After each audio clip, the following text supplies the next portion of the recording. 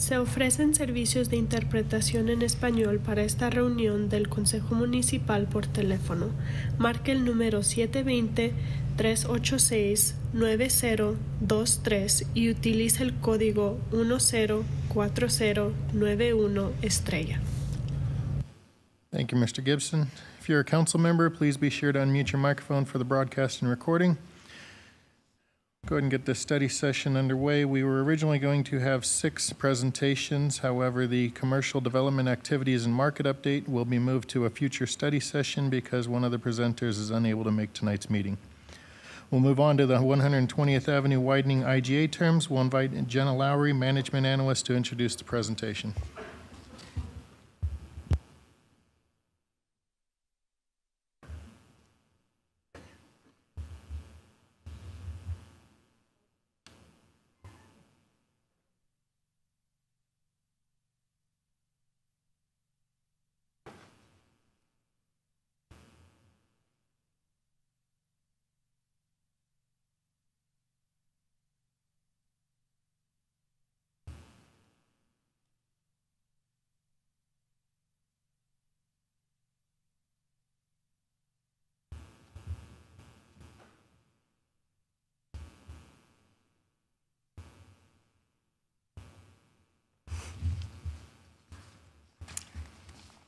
Good evening, Mayor and City Council. It's been a moment since I was here, so I appreciate the patience.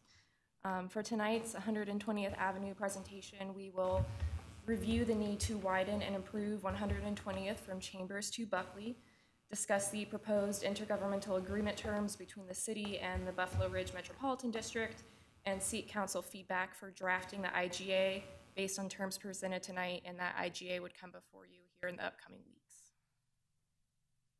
So this conversation regarding the section of 120th Avenue is important because the roadway is not wide enough to serve residents or visitors in that corridor. The necessary improvements that will allow for better and safer traffic flow from Chambers to Buckley do include installing 2 additional lanes and associated improvements, upgrading the signal at 120th and Chambers, signalizing the 120th and Buckley intersection, relocating an existing sanitary sewer line, and undergrounding existing overhead utility lines. Since this project was first conceptualized in 2019, the required improvements have gone up in both scope and cost. City Council previously approved contributing funds for road improvements, including the funding of the relocation of the sanitary sewer line. For some additional context, the city initially pledged $1 million to this project in 2019, then budgeted an additional $1.8 million in 2021 for increased project costs. Similarly, the Buffalo Ridge Metropolitan District initially pledged $1 million, then agreed to contribute an additional $1 million. Based on updated construction drawings, cost estimates, and the conversations we've had with outside entities, both the Buffalo Ridge Metropolitan District and city staff have negotiated terms to share project costs and responsibility. Adams County is unable to contribute their 2022 CIP funds towards this project, and the Water District has been very involved in discussions with staff to ensure proper relocation of that sanitary sewer line. You do have the complete draft term sheet that the staff and Metro District agreed upon in tonight's packet, but the key terms for you to take away for the Metro District are that Buffalo Ridge has now agreed to commit a total of $4.1 million to the project. This amount includes all design work and project management costs for the south side of the road, all road work and improvements for the south side, and landscaping installation on the south side until the district's project budget is exhausted. So looking at city responsibilities per the current term sheet, the city will be responsible for undergrounding the overhead electrical lines, and that portion of the project will be funded utilizing the city's 1% franchise agreement funds that we have with United Power. Relocating that existing sanitary sewer line, all improvements associated with the north half of the roadway, including design work and project management. Once the district project budget runs out, the city will finish landscaping for the south side of the roadway. And finally, the city will install native seating on the north side of the roadway. So with all of those obligations, city contributions total $4.9 million. Separate from the IGA terms for this project with the Metro District is a discussion about the intersection at 117th Avenue and Chambers. Council previously requested that staff analyze the signalization of this intersection. And in August of 2021, a signal warrant analysis was conducted, and those results did show that the intersection does not meet warrants to install a signal. That said, when traffic flow does warrant a signal, signalization will be reconsidered, but as a city-only project. So the discussion for tonight is whether council supports drafting an IGA based on these terms presented. If so, we'll have the IGA come before you on March 7th and then again on April 4th. And during this time period, our design work will continue over the coming months, and construction on the actual improvements will begin in either Q3 or Q4 of 2022. Thank you for your time. I'm available to answer questions, and our city engineer, Brent Sutherland, should be on the line as well. Thank you very much, ma'am. Does anybody on council have any questions? Councilmember Madera. So, is the north side of the 120th there, is that not Brighton's? It is not, no. Not anymore. They de-annexed that area. It has yet to annex into Commerce City, but that was part of the agreement with Brighton. Okay, so that's why we would be responsible for the entire north side? Yes. Okay, thank you. The fire station there is not considered in Commerce City, correct?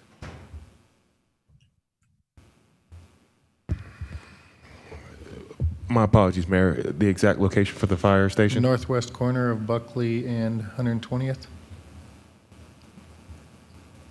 The northwest corner is not within, within the city. Roger shaking his head, yes. I may have my corners missed. No, I think you're right. After you described it, that sounds like it's still Adams County.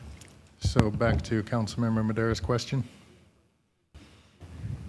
You asked about part of it still being in Brighton.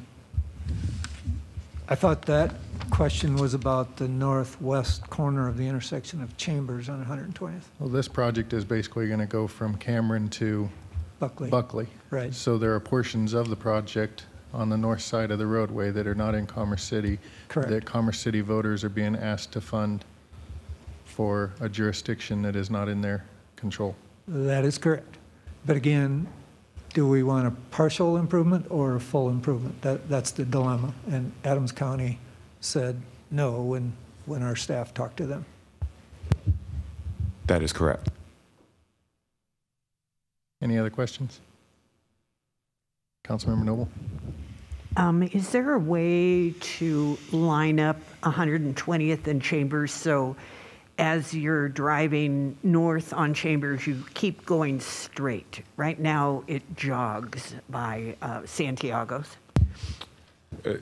Brent, I'm going to turn that over to you as our resident expert, and you've been looking at the construction drawing. So can you speak to that? Sure. So, yeah, thank you for the question, Councilwoman Noble. So we are planning to redo that entire intersection of 120th and Chambers to make that whole intersection line up. One of the issues that we're dealing with at 120th and Chambers is that we really need double left-bound turn lanes for that northbound to westbound movement. And so basically we're redoing that entire intersection to accommodate all that traffic. Good, yes, there is a lot of traffic at that point. Thank you very much. So everything is okay with the Buffalo Mesa Metro District on this? They have the money set aside? there's going to be no surprises for the residents there in terms of, oh, guess what? That is correct, ma'am. They've got the money aside in their capital program. And in the packet tonight, you would have, a letter was received from them confirming that they do have that for the project going forward. And that letter is just from a couple of weeks ago, so they're still on part of the project. Okay, and I read the term sheet, and I didn't see anything in there that jumped out at me in terms of sacrificing anything in that neighborhood in order for this project to go through. Is that correct? That is correct, ma'am. Okay, thank you. Any other questions from council? I have a question regarding the comment about a traffic signal at 117th and Chambers. And I believe that whenever this was actually coming around, the question was regarding a traffic signal to be located at 120th and Cameron so that residents leaving out of the north side. Are we looking at 120th and Cameron getting a traffic signal or not? Brent, I know you looked into that as well. Can you speak to that? Sure. So staff did do a traffic signal warrant analysis for 120th and Cameron, and it does not meet warrants. We also had the developers, or I should say the Buffalo Run Metro District's traffic engineer look at that, and he agreed with us that it's not signalized. What I think we're going to see, though, is once we improve the intersection of 120th and Chambers, that folks are really going to be able to get in and out of Buffalo Run West and Buffalo Run East a lot better. And what was the reasoning why it didn't warrant a traffic signal at that intersection? Sure. So really the main warrant that we're looking at for a particular location like that is the side street traffic volumes. And, you know, there's not enough houses really there to ever generate enough side street traffic to warrant a signal there. The other issue we have with Cameron is also that there's poor sight distance over the top of the bridge. And so, you know, not only is it not meeting signal warrants, it also has a sight distance issue with the bridge over 76. And did we determine that there wasn't enough traffic before or after we put the no left turn sign up? Well, the no left turn sign was a result of the poor sight distance. Right. And so that was the reason for installing that. Understandable. So at what point in time did we calculate the amount of traffic volume going through that intersection? Before we told residents not to use the intersection or after we told them not to use the intersection? I think we calculated that volume before we signed it no left turn. I believe the request for the no left turn was generated through the PD, if I remember correctly. So I'm having a hard time squaring this in my head. On one hand, we say it's not safe for you to make a left turn at this intersection, but on the other hand, we say, but it doesn't warrant a traffic signal. So where do we expect these vehicles to go in order to make that left turn onto westbound 120th? So that was one of the reasons we looked at the intersection of 117th and Chambers. And the reason we looked at that is because that would serve both Buffalo Run West and Buffalo Run East. I still don't think that it's a safe movement to try to take that left turn. And I mean, obviously, if you put a signal there, right, it would make it safe, but it has some issues, the sight distance, and it's relatively close to 120th and Chambers. I do think that with the increased operational performance at 120th and Chambers, that people won't need to make that movement anymore. They'll be able to come out on the Chambers and use the traffic signal at 120th and Chambers and really be able to get out of the neighborhood more efficiently. But how do we alleviate the sight distance problems we have for those vehicles trying to turn northbound onto Chambers from Buffalo Run West? We have medians that are out there that are typically overgrown with weeds that block the view. Even trying to pull out from the storage unit, you have blocked view and you have 2 lanes of traffic with motorists continually driving at speeds well above the speed limit. So are we saying to the residents that live in that neighborhood, there is no safe way for you to leave your neighborhood? Well, I think what we should consider is possibly this traffic signal at 117th and Chambers. Well, you just said it wasn't warranted. It is not warranted. That's true. I guess what I'll say is that if I was going to put an unwarranted signal in, I would rather do it at 117th and Chambers because it's far enough away from the intersection. And that would be something that we could consider. What about the students that live there that need to walk over to Prairie View Middle School and Prairie View High School? How do we expect them to walk to school? Well, they should be able to go to the traffic signal at 112th or 120th and Chambers and use the upgraded signal to cross over. And we're adding sidewalk along the north side, which will get them to the bridge. And actually, on the other side, on the west side of the bridge, that particular area is in Brighton. And we have had discussions with the city of Brighton to possibly consider a Safe Routes to School grant to add that additional sidewalk so they could get to the school. But wouldn't it be safer to allow a signalized crossing right there at Cameron so that those students don't have to go all the way down to Chambers to make that crossing? Well, I mean, you could signalize it.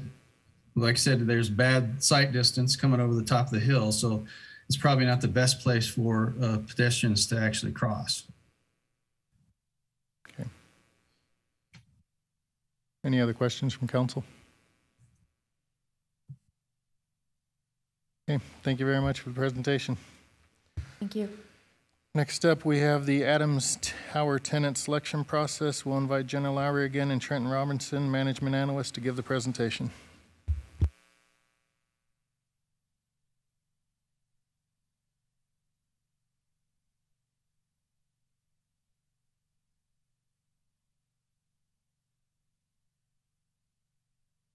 Thank you again, sir. I'm sure as many of you are aware, this is usually Mr. John Borgelli's project, but as he is out of office for a while on military leave, Trenton and I are picking the project up. So we will be able to answer all of your questions going forward and appreciate your patience as we learn this together. So for tonight's presentation, we will review the project history and previous council direction, specifically regarding the 5th floor in the Adams Tower building. We'll discuss proposals that staff received from Adams County and the Urban Land Conservancy. And finally, we'll request council's direction on the tenant selection process. So the building referred to as Adams Tower is located at 7190 Colorado Boulevard and is the former Adams County Human Services building. The 5th floor of the building is 10,800 square feet. Per prior council direction, the city purchased the 5th floor from the Urban Land Conservancy for $1 million. At the time of the purchase, the vision was to utilize the space to support local nonprofit organizations. Various floor plan options that would support that vision were presented to council in Q4 of 2021. Council selected a flexible open floor concept that can house 1 to 7 organizations in that shared space. The floor plan was included in the packet for this evening. At the time of floor plan selection, council also directed staff to select tenants from a competitive request for proposals process. Council also expressed a desire to lease the space below market rate and to solicit tenants from existing nonprofit organizations in Adams County Human Services. Staff is also planning to post the lease and RFP solicitation to social media, the Centennial Express, and the city website. That all said, while we were working to draft the RFP and lease agreement, staff did receive an unsolicited proposal from Adams County to lease the entire 5th floor. The county made this request because their current Veteran Service office space has outgrown its building and needs a larger space to accommodate the staff and services that they provide to veterans. Those services include affordable housing, mental health, community resources, and whole body health programs. The VSO staff identified the Adams Tower building as an ideal location for their services because of its close proximity to the light rail station, which provides easy public transportation to the Veterans Affairs Hospital, and for connectivity with the VSO in Westminster. ADCO has offered to lease the 5th floor for $1 per square foot per month, which would be $10,800 on a monthly basis. ADCO's planned use will mirror the Veterans Service Center in Colorado Springs, which currently serves over 34,000 veterans. Accepting this proposal would give Commerce City the prestige of housing the second largest Veterans Service Center in Colorado, but there are some other factors to consider before a decision is made one way or the other. One of those factors is that since this presentation was made, staff received an additional solicitation from the Urban Land Conservancy. Since that request was recently received, we have not yet had a chance to go through due diligence, so we don't yet know what kind of lease structure ULC is looking for. But what we do know is that ULC would work with Tri-County Health to select tenants for the 5th floor that would support the community. Example tenants that they provided included those who offer legal services, childcare support, heating assistance, and potentially any Think library. But again, pricing, operational, and management logistics are unknown at this time for the ULC offer. The pros to selecting a single tenant for the 5th floor and specifically accepting the proposal laid out by Adams County are that Adams County would assume daily operational tasks, including opening the space, cleaning the space, ensuring proper conduct within the space, etc. This option would not require a new city staff person to open, operate, monitor, and close the space on a daily basis. And this use does guarantee that the entire space will be fully utilized. I say that because at this time, there's no indication one way or the other if we could find 7 nonprofits who would want to utilize the 5th floor. That's something we simply won't know until the RFP goes out to the community. The cons of selecting a single tenant are that ongoing maintenance costs, including repairing leaks, Wi-Fi, etc., would not be built into the price of the lease and would be the financial responsibility of the city. This option would also require a yearly financial source from the city to keep the space operational. If council does not want to move forward with a single tenant process, there are 4 different lease options to consider for this space. Regardless of the lease structure, though, the city would need to generate $2,500 per month from each of the 7 tenants in order to break even on operational management expenses, if that's the goal of council. So the first lease option we have is market rate. That type of lease rents the space at a gross amount that has operational and management expenses built into the lease price. When considering what the market rate would be, we do have to keep in mind that there is currently little office space in Commerce City, so that data is limited. However, there was approximately 530,000 square feet of office space in Commerce City in 2021.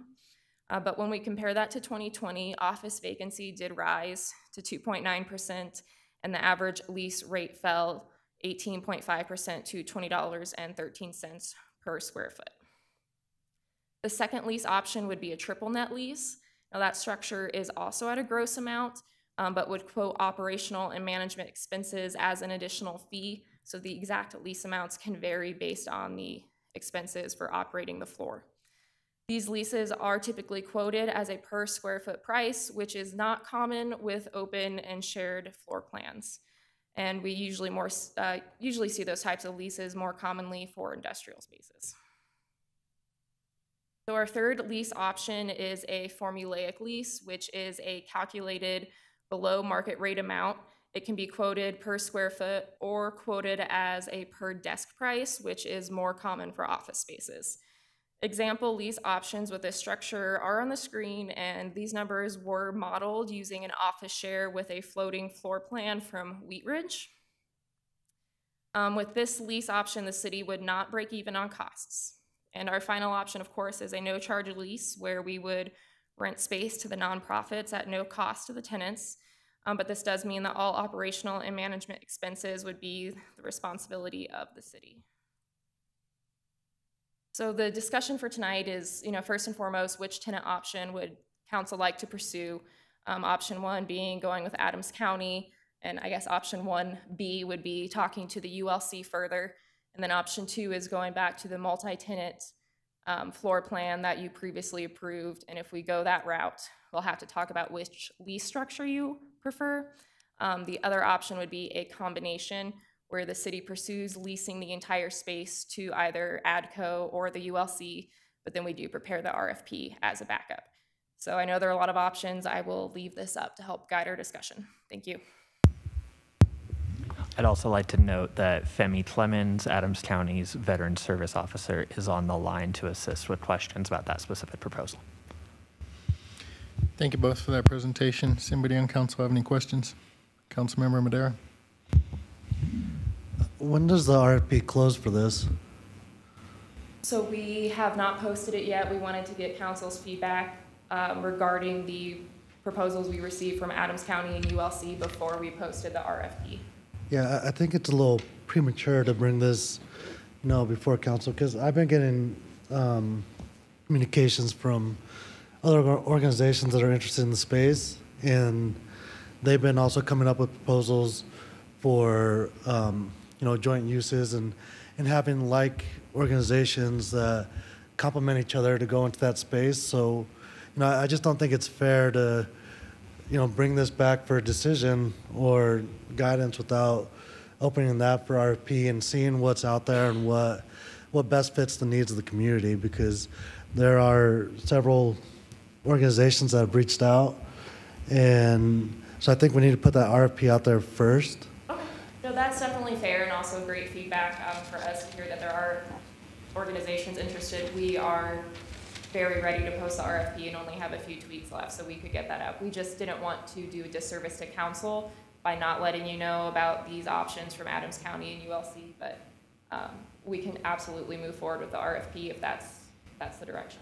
Well, yeah, I appreciate that, but I just think in, the spirit of fairness, you got to open it up to everybody and see what everyone's proposing, and then, once we know who's interested, then we can make an informed decision on, what's best, because these are great proposals, but by not opening it up to other organizations, it's just not fair to those organizations that are also interested.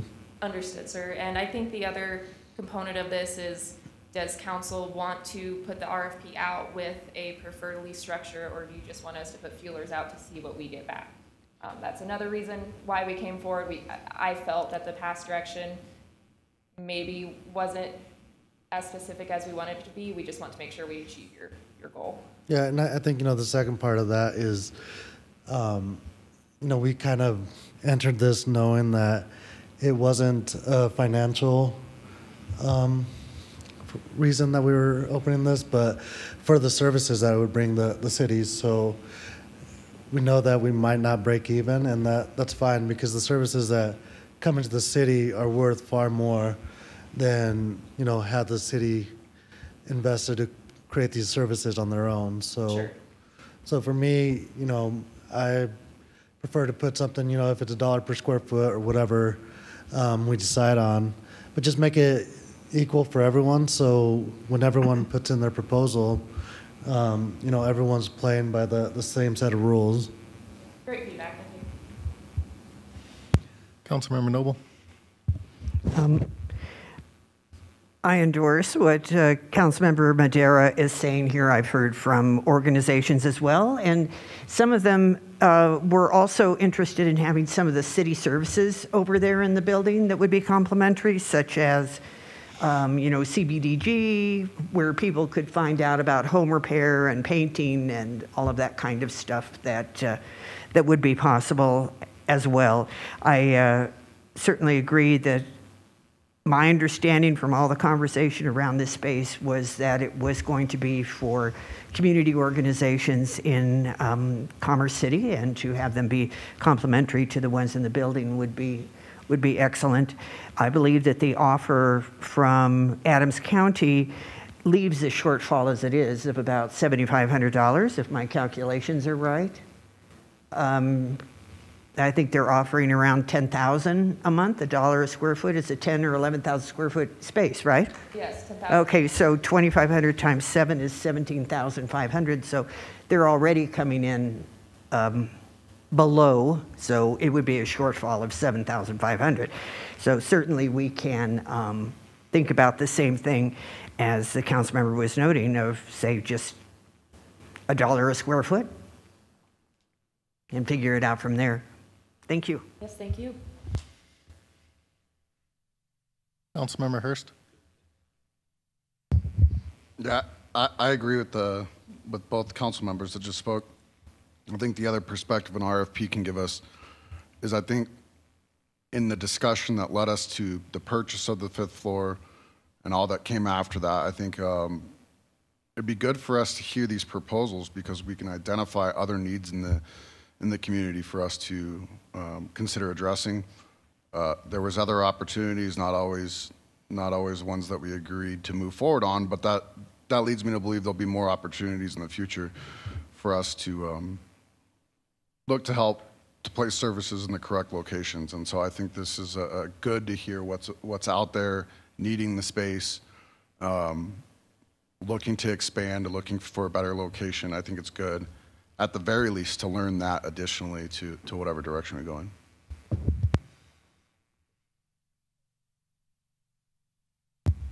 One other thing, the 6th floor at the building is vacant, by the way. No one's in there. Any other questions, comments?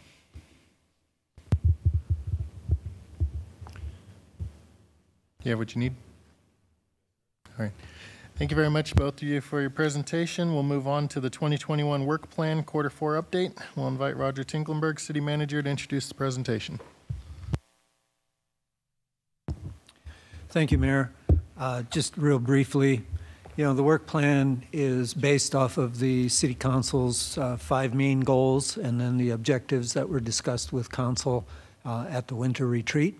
And we'll be doing that again coming up on Friday and Saturday of this week for 2023. So this report is based on 2021 and the goals that were set for 2021 and the objectives. And so both Kathy Blakeman and Jason Rogers will be presenting on both the internal service side and the external service side for the entire organization. Thank you. Trenton, take the show away, please, sir. So Roger kind of talked through the purpose of tonight's presentation. Next slide, please. So goal 1, promote a balanced and thriving city economy. The first target under which of that is location of a choice, primary employer. I'm not going to speak to the information on the slide, but a couple of just key takeaways from there. Overall, we had 22 new project inquiries, 140 year to date as of to the completion of this report. So we saw a steady increase over the span of the year, which we believe we saw a direct correlation in new offerings from employment and in retail in the community. Probably one of the largest ones that we saw, obviously, with Performance Food Groups, which retained 168 jobs, but we'll also see a net increase of 145 over the next decade. That's very important to adding our daytime population. As we know, that's critical and key for retail. So just kind of large takeaways. Next slide, please. So target 1.2, creating a sense of place. We were able to implement the retail plan, which saw a different level of retail plan activities ranging from the consultation work that we have with our resource that you'll be hearing more coming back in March timeframe, to other nodal retail opportunities in the Northern Range, strengthening the activities in support of the shop local messaging. I would say we've had about 14 existing developer calls. We saw the opening of a Dollar Tree store at a new location at 60th and Dexter.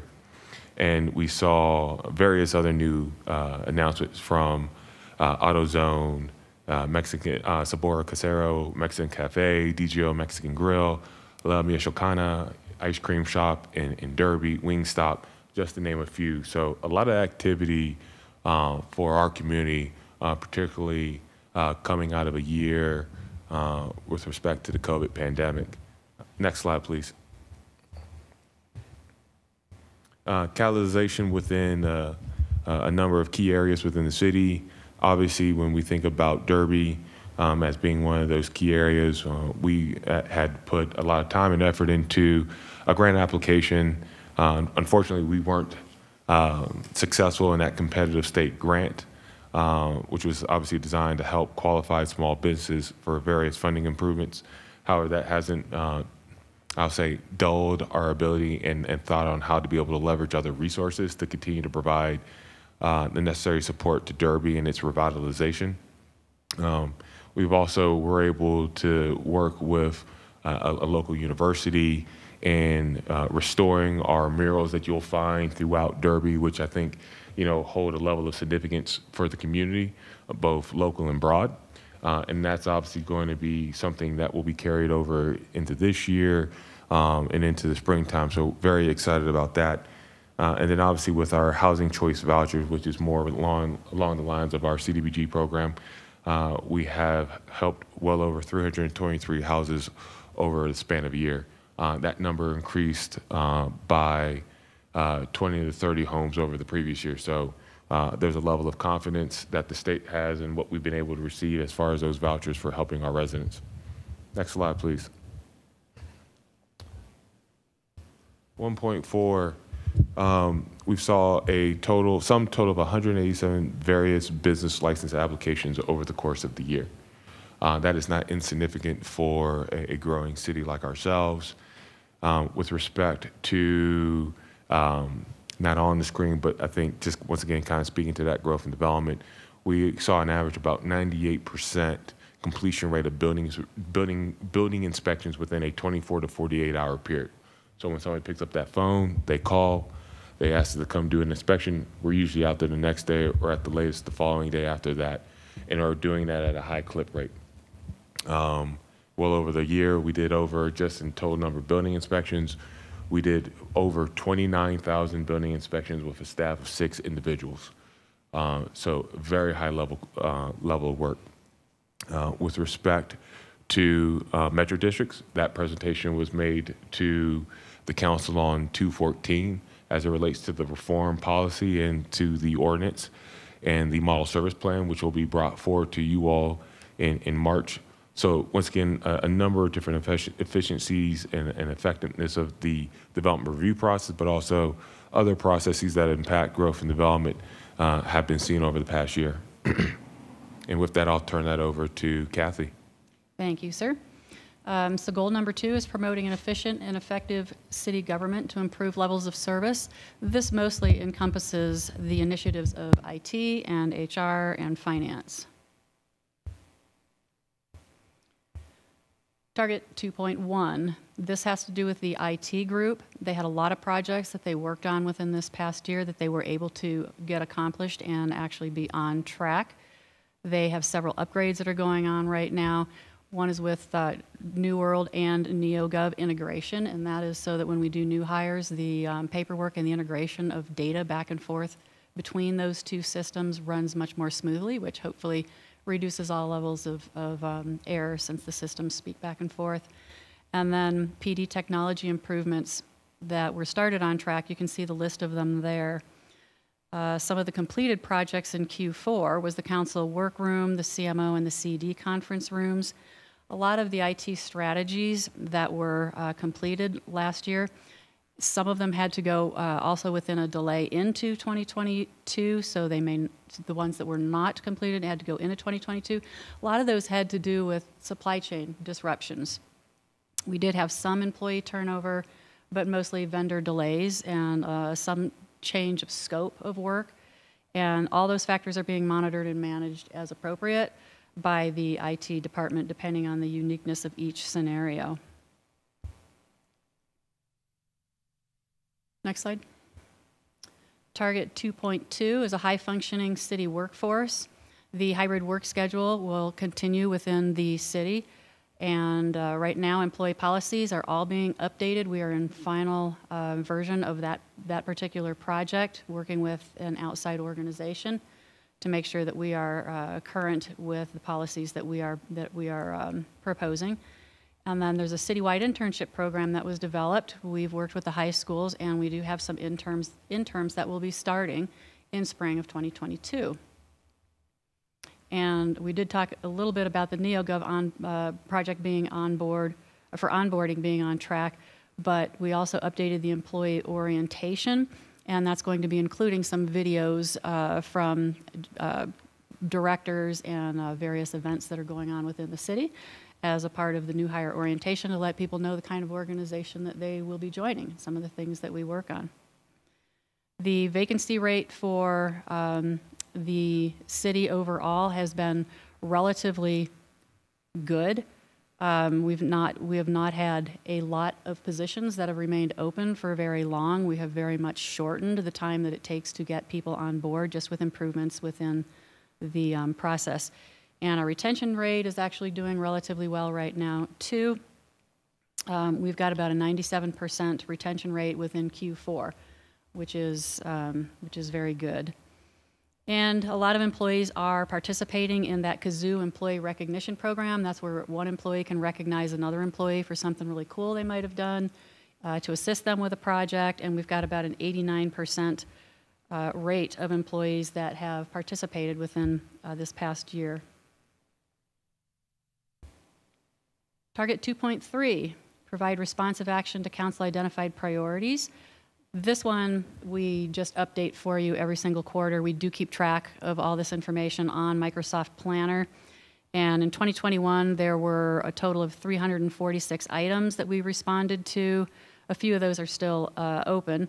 But the main action items were parking weeds, speed, studies, dumping, and road repairs, and homeless camps. Those were the majority of them. Target 2.4, act in a transparent and accountable manner. Increasing information to the public in both English and in Spanish. We had 12 press releases, 53 news items, and then 3 community workshops where we had live Spanish interpretation.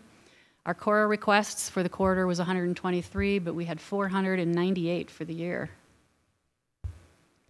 And target 2.5, the budget was published at the end of December after council approved it earlier within December of 21, and the finance department was able to reduce delinquent tax accounts by a whopping 82.6%. We started the year with 707 and ended the year with 123, and that was strictly from either contacts or just people submitting in, but they would do educational for any contact as it pertained to the delinquent tax accounts. They handled that on an educational basis. Pass it back to you, sir. Thank you, Kathy. So target 3.1, we can jump to the goal, develop educational infrastructure. At the finalization of the report, staff has engaged with Adams 14 on a number of different opportunities to help increase educational opportunities, one at Mahi Greyhound Park as it relates to a multicultural building. Various terms, conditions for consideration by the school district have been sent. We're waiting a response on that. And just as a general note, that facility would be looked at as an advanced degree program that would provide opportunities both, I'll say our student body, but also our adult student body as well for, once again, creating some life skill opportunities. We've also engaged them in another opportunity of thinking about Innovation Center within our Victory Crossing opportunity. And once again, waiting to hear back more information from them. But I would say generally there has been some level of excitement and an open-mindedness on their part of wanting to continue those conversations moving forward, and we'll do so on our part. Target 3.2, please. As it relates to improving the physical infrastructure as it relates to Derby, solar lighting, obviously with some various staffing challenges, undergrounding of that existing overhead, we're anticipating to occur in mid to late 2022, and that's with respect to Xcel Energy. We've met and we'll continue to keep meeting with Xcel Energy to determine what that cost of the undergrounding overhead electrical lines will be, and bring that conversation to the City Council at an appropriate time. With respect to South Adams County Water and Sand, we continue to have our quarterly meetings with them and their various leadership. But I would say we have a very open and a routine conversation with their staff to discuss various matters of interest. And we've seen actual various gains from those conversations as it relates to either infrastructure, review of development, and other pressing matters to the city. Next slide, please. Engineering a safe and built environment. In addition to those projects that you see on the slide, from 112th Avenue Bridge construction down to the RFP for the HSIP grant, and then more particularly for the grant, that is looking at improvements for 96th and Tower, 120th in Chambers, 72nd and Locust, as well as other upgrades to help signal, to the signal ahead and higher visibility black plates advertised that we will be advertised, in Q1 of this year. On another note, we will also be entering into an IGA with respect to that grant with CDOT, and that the RFP with CDOT for safer Main Street grants at Colorado Boulevard between 68th and 70th will also be advertised in Q1 of this year. So a number of different activities that we are looking at from our horizontal infrastructure and trying to either ensure that we're meeting basic general welfare safety standards and or trying to hit that golden standard with just the quality of life for our community. Next slide, please. 3.4, as it relates to all phases of our CIPP are on time, on budget, and to the prescribed standard. You all receive a monthly report from myself as it relates to where we stand with those projects of interest, or what we believe to be projects of interest from the council, but also from the community.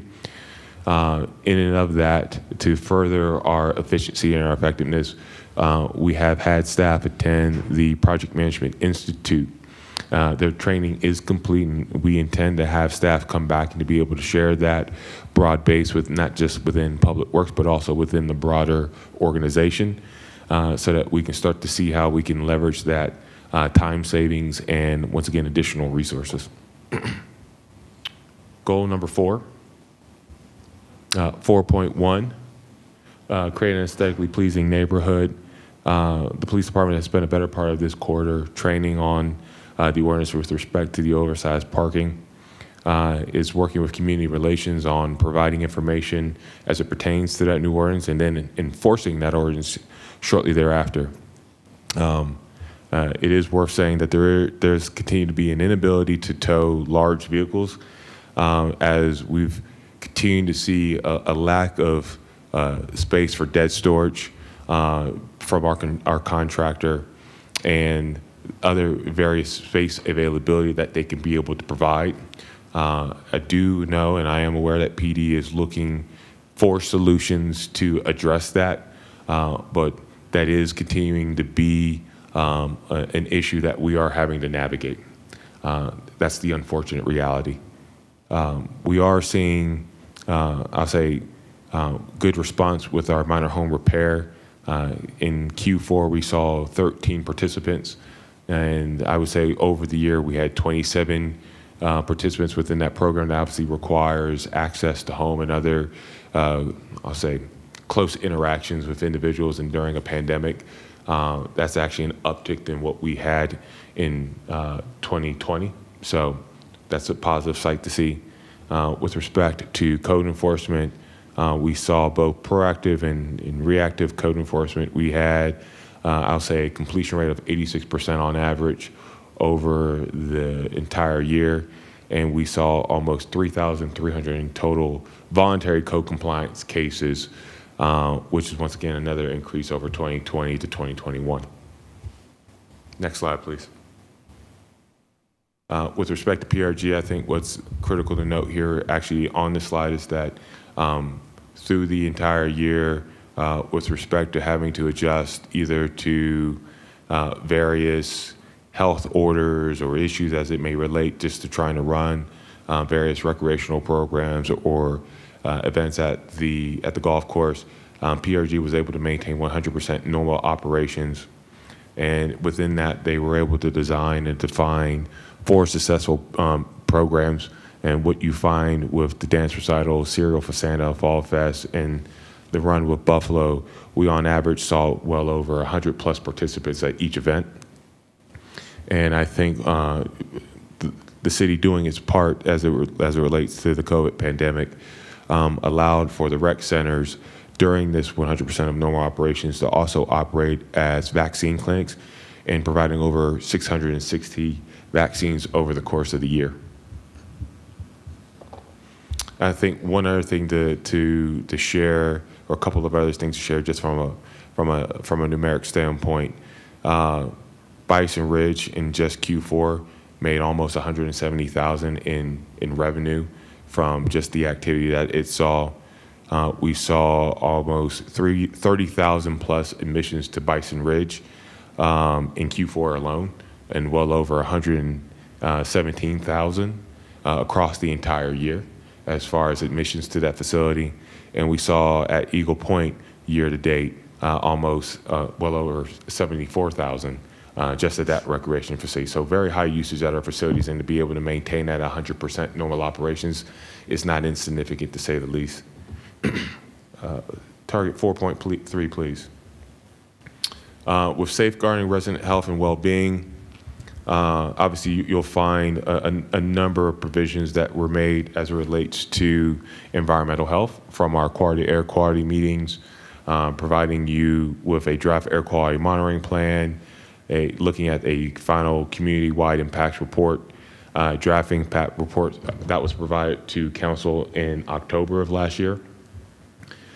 There has been quarterly water quality updates, just with Public Works drafting LID, low impact design techniques for infrastructure going forward that will greatly benefit private development, but also public improvements and public projects as they go forward. We are continuing to work, and there will be a presentation in the coming months on the Keep Commerce City Clean. I know that's no longer the name, but it's the one that we have referenced in the report, but it's My C3 with where we stand. What I can share with you and what will be presented to you is at the time we do have a logo and a tagline completed. Website design is in its final stages of review.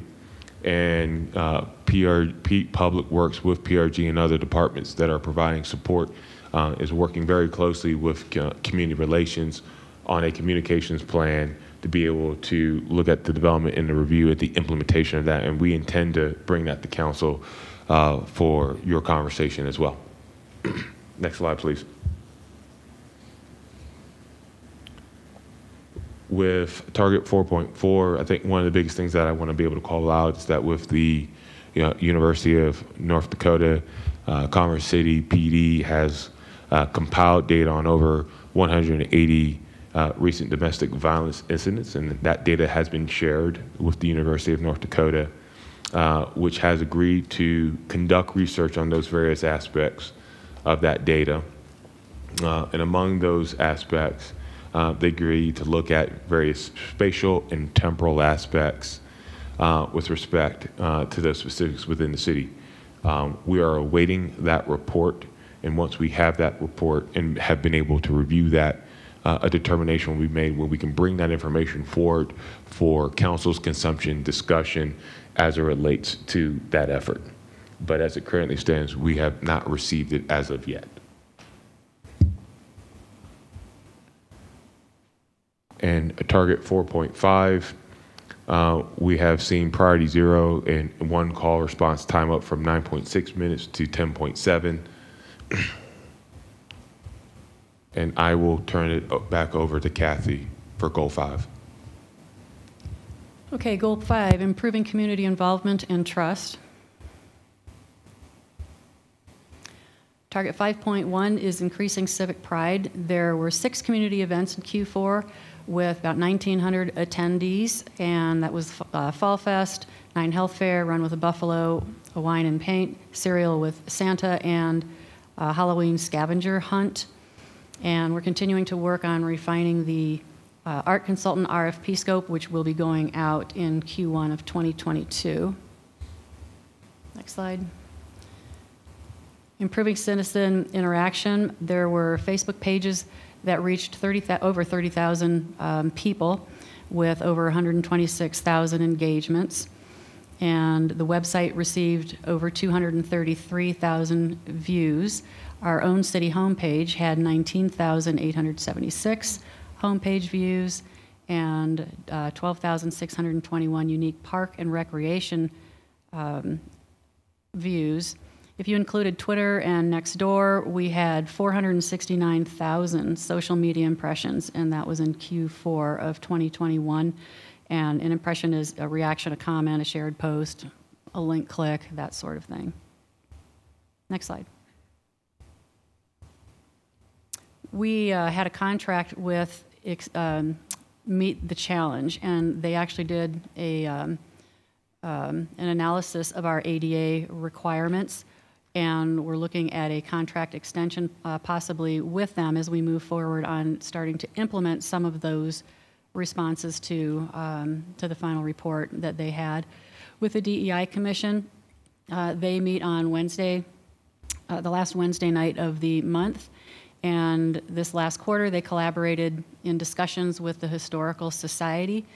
And then they also spoke with them again this year already. The DEI added priorities to the City Council's legislative priorities, and also drafted and scheduled proclamations to ensure that we had timely recognitions of proclamations. We had 19 city meetings with an average of 2 Spanish-speaking participants at each one of those meetings, and there are ongoing efforts to increase the Spanish language distribution of all city publications. And next slide, please. 5.4. There were 21 videos that were published in Q4 in both English and in Spanish, and the YouTube channel had over 19,000 views. And City Council will return to in-person meetings in December, and the hybrid and virtual attendance option is still available to the public. Trenton is taking over for now the Civics Academy, and we'll be taking a look at that now that we're beginning to get to in-person events again. And that concludes our presentation. Thank you, all three of you, for that presentation. Does anybody on council have any questions? Mayor Pro Tem? Thank you, Mayor. And thanks for the presentation tonight. I was just curious, on slide 10, what are some of the internship programs? I was just curious what they are. They're going to be starting within the HR department, so they're going to kind of guinea pig, I guess, the process, and they'll look for various sorts of projects that could be done that are not going to be too highly into, obviously confidential information. So they may have an opportunity to help develop a certain policy, for example, or they'll be attending various meetings and be able to participate within, for example, the diversity, equity, and inclusion. So that's still going to be determined specifically depending on the candidates coming in, but we do have a variety of options like that. Oh, okay. So candidates still are coming in, because do you know how many students have applied so far? I don't know how many have applied, but I think we're bringing in 3, I believe, is where we ended up. Okay. And then was it selected from both districts? One of the districts declined to participate at this time, so we'll be grabbing them in the future. Okay. Which district is that declined? Don't recall which one. Okay. Just so I know, can you let me know? I'm just curious which one declined. Yep. Yeah, thank you. And then, let's see. Yeah, that's all I had. Thank you. Thanks. Councilmember Noble. Thank you. I had a few questions. When you name primary employers, who's considered a primary employer? What's the definition? So a primary employment in the industry sense is industry that is manufacturing a good and is then exporting it out for others' consumption. Whereas a secondary employer, you would find in the typical sense, would be a distribution, warehousing facility, because once again, it's not manufacturing, it's just serving as a transmission point within the operation. So I don't have the exact list of primary employers and or inquiries that we have, but we have seen some of that from our industrial perspective see a benefit here. We have large employers that we've been able to make announcements of, such as your performance food groups, your Amazon, your Lowe's, that are much more along the lines of your supply chain and your distribution, that we've seen an increase and an uptick in. Wouldn't those be secondary employers who just named yes, those would be under the industry sense. Yes, they would be secondary. Right. They are of note, I would say, just from a perception perspective, and it's a good perception, is that we're able to attract those more well-named employers that fall within the top 100 of your Forbes 500 list, because then obviously they're going to want to have some of those associated amenities to be able to support their employees. So it's a good stepping point for us in what we're seeing with being able to get that level of employer to the city.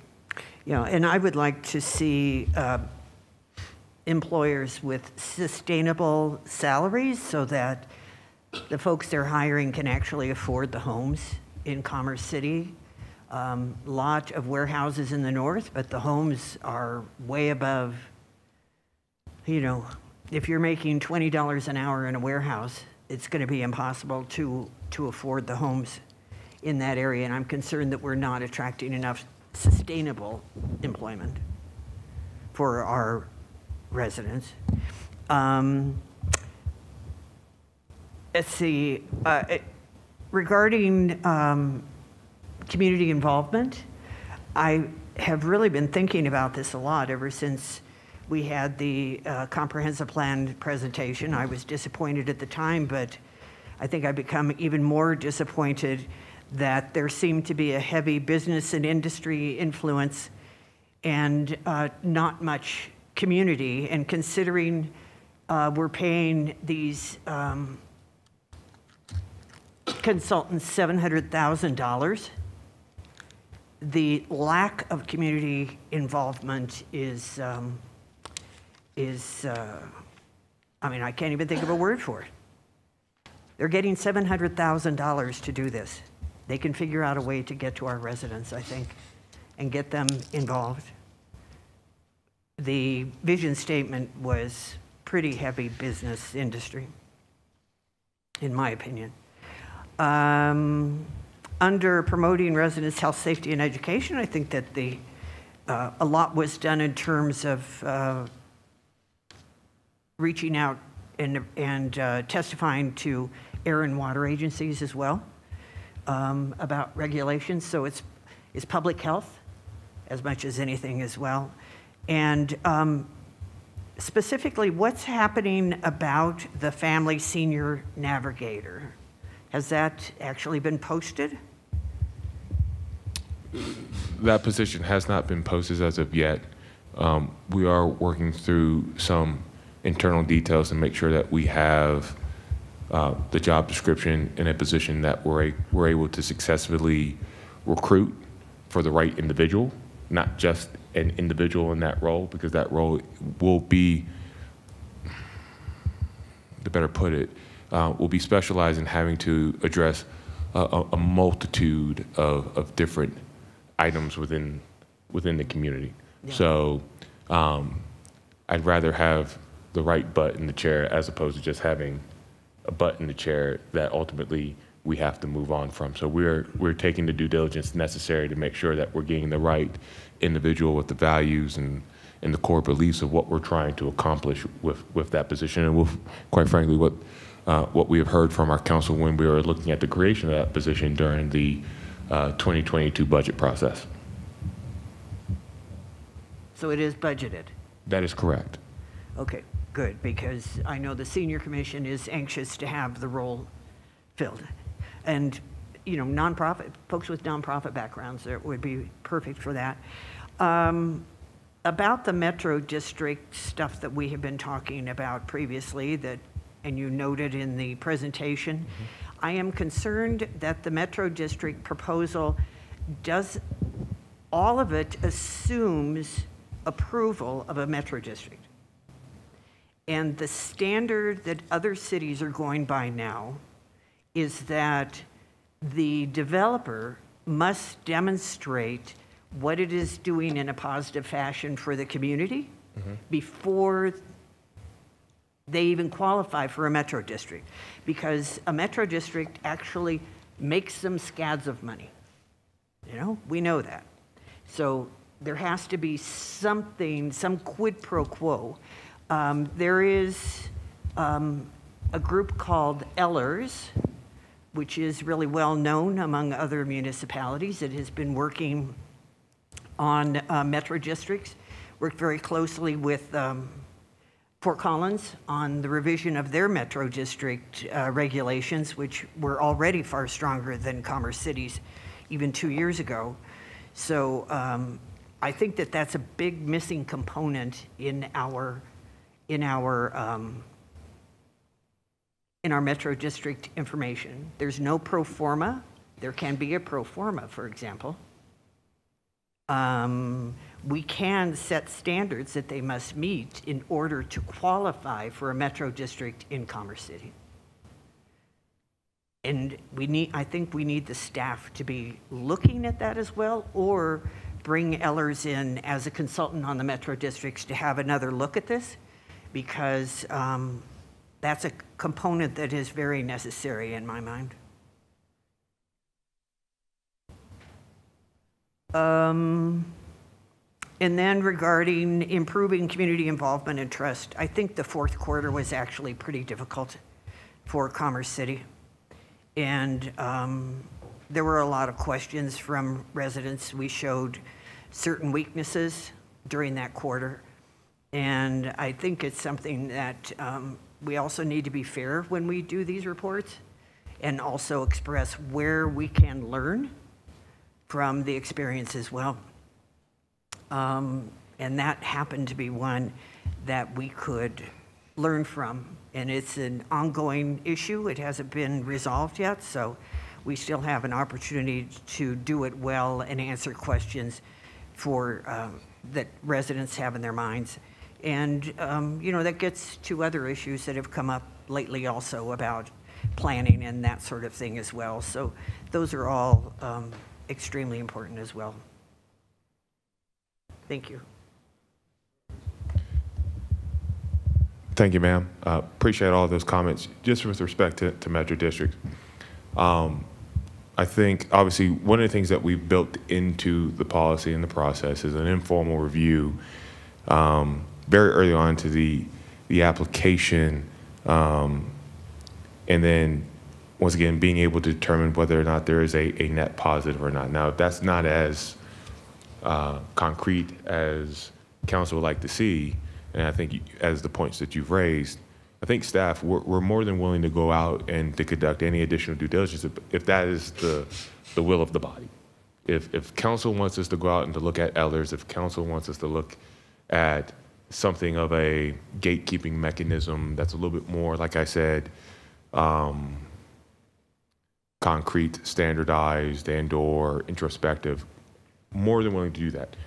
I do have to say that while doing that, it also delays implementation on what I would consider, I think, a good starting point, a good baseline for us to get in place, to have something in place for those applications that come through our door that at any time council can choose to elect to make changes, whether it's 2 months, 3 months, 4 months, 6 months. But without implementing a policy, a model service plan, an ordinance, the conversations we continue to have around tables are not going to have the teeth behind them because there's nothing in paper for us to rely on.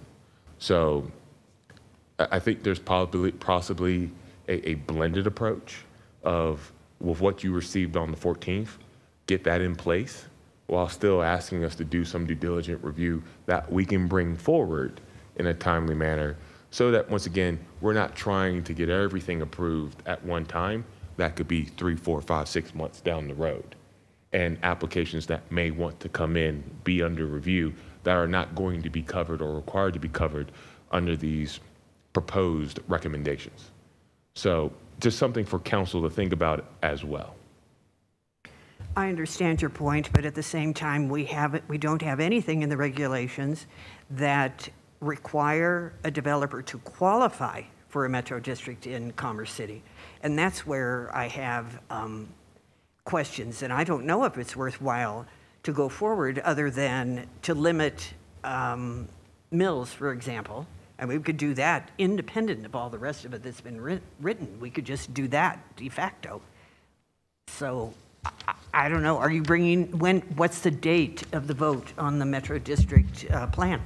It's my understanding that we would be bringing the ordinance and the policy and the model service plan, and please forgive me, either the first or second meeting in March. Actually, it's going to be the second meeting in March, given that the first meeting is next week, for first reading, and then second reading in April. Well, okay, I would understand that, but I also know that when someone doesn't want to do something, that it can just get slow-walked. And next thing you know, it's a year, 2 years down the road, which is exactly what happened to this whole Metro District stuff. It took 2 years from the time I came on council in January until now we're in February, 2 years later. So it's been a long process to get here. There's no question about that.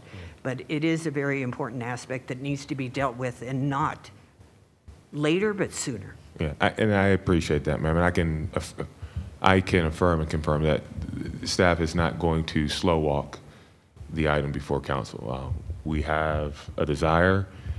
We've been given direction, and our direction is to bring that forward to council for you all as a body to take appropriate action.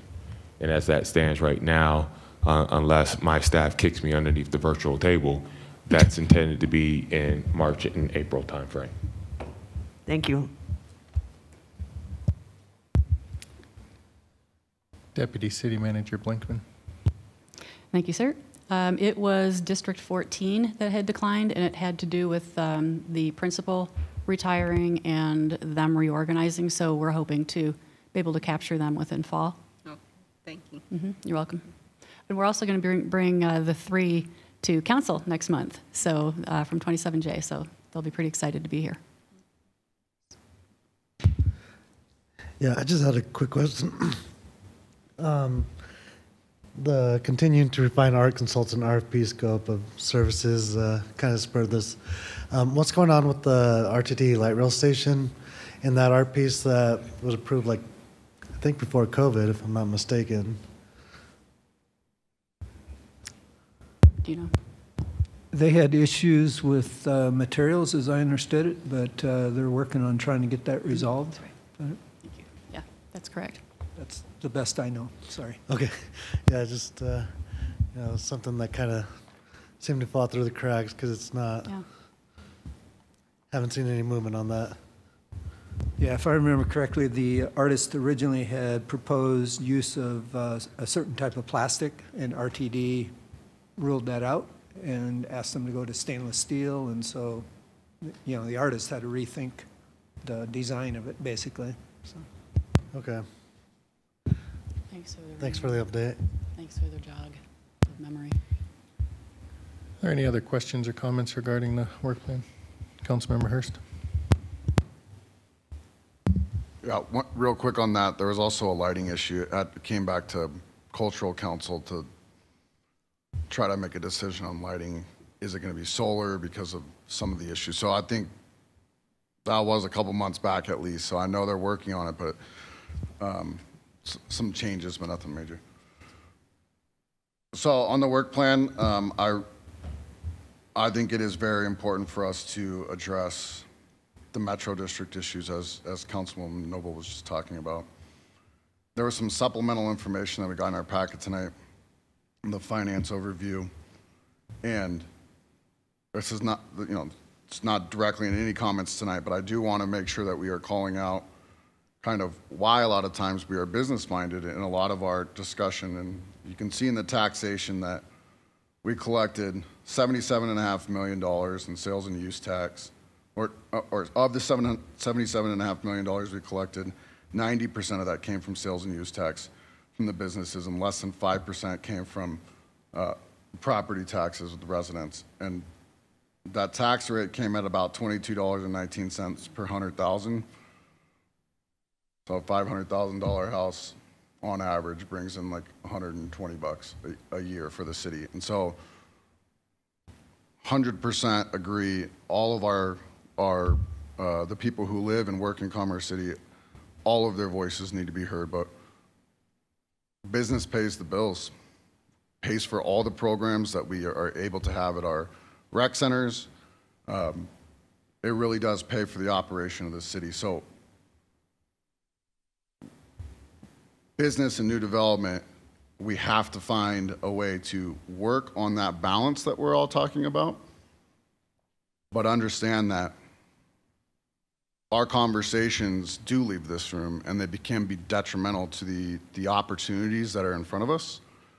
And that number hits us square in the, at least me, hits me square in the chin, that 90% comes from sales and use tax, which means they're paying use tax on the equipment inside of a warehouse. They're paying sales tax on any maintenance issues to maintain their building to appropriate quality.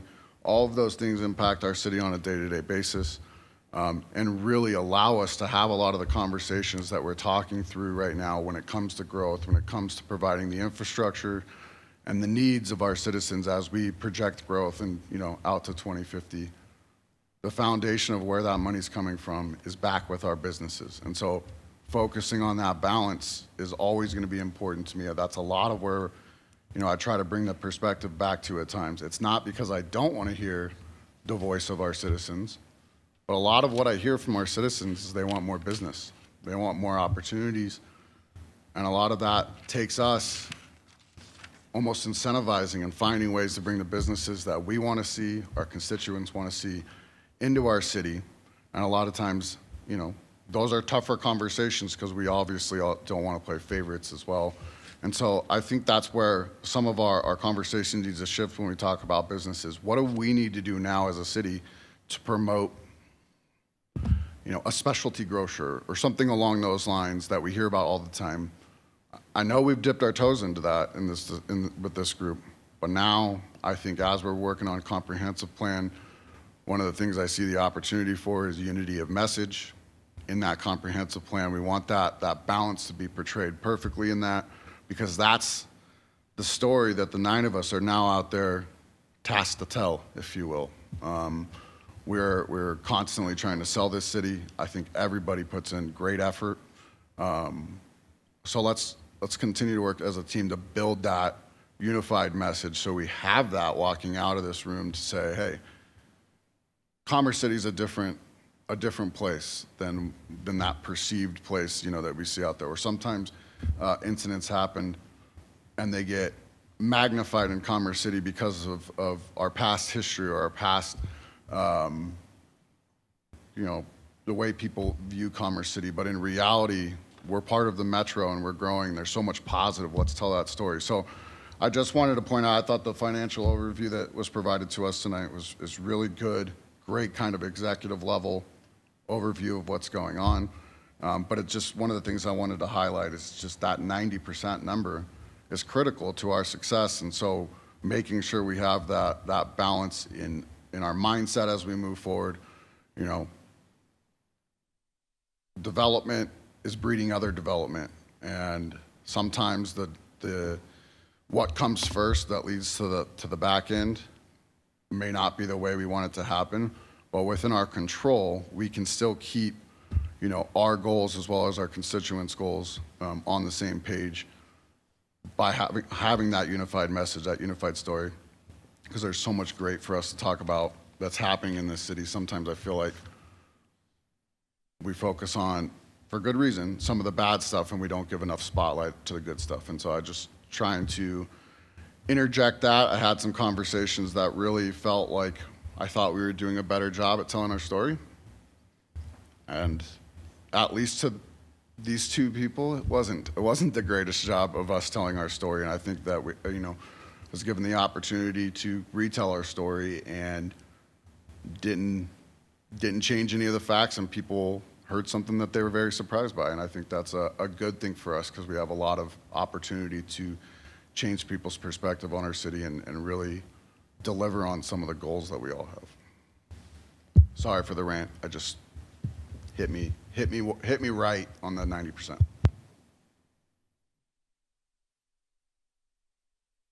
I just wanted to follow up on what you said, Councilmember Hurst, about the 90%. And one of the questions that I've raised a couple of times is, what is the city's costs per home? So if we know we're only getting maybe $120 for a $500,000 home, how much does it cost the city for that home to exist? And that is a number that other cities have determined, over 2,000 in some communities.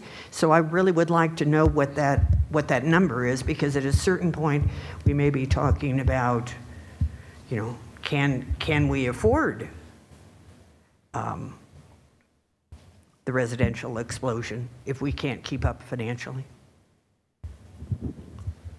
So that's a great question, and it's one that I say I today can't answer to the exact cent, but it is something that we have asked as part of our user and impact fee study, because you got to be able to understand where you're at to be able to know where you're going and what you're trying to address, and to make sure that we have a good growth sustainability model for the city, not just 5 years, but 45 years into the future. So we are looking at that, and obviously that will be a part of your packet of information as we go through that process of determining where we need to set that, for the lack of a better word, price point as it relates to the fees, so that we strike that balance of continuing to incentivize various employment, supportive amenities from a commercial perspective, but also that we are still getting the housing market that helps to attract those end users that want to be able have the rooftops proffer them from a 16-hour day perspective. So that is going to be forthcoming. Once again, we've kicked that off with our financial consultant, Wildan Financial Services, who is partnering with us on the impact fee and user fee study. So. When does that begin? That began at the end of December, beginning of January. They are going through various data that they've collected from all departments, both internal and external, so that they can distill down to, I'll say, key themes and key information that they believe will be of interest to the council to help make certain decisions along the way as it relates to a cost recovery philosophy, because what you're also speaking about to a certain extent is, what is our cost recovery as it relates to various aspects within our community? City services.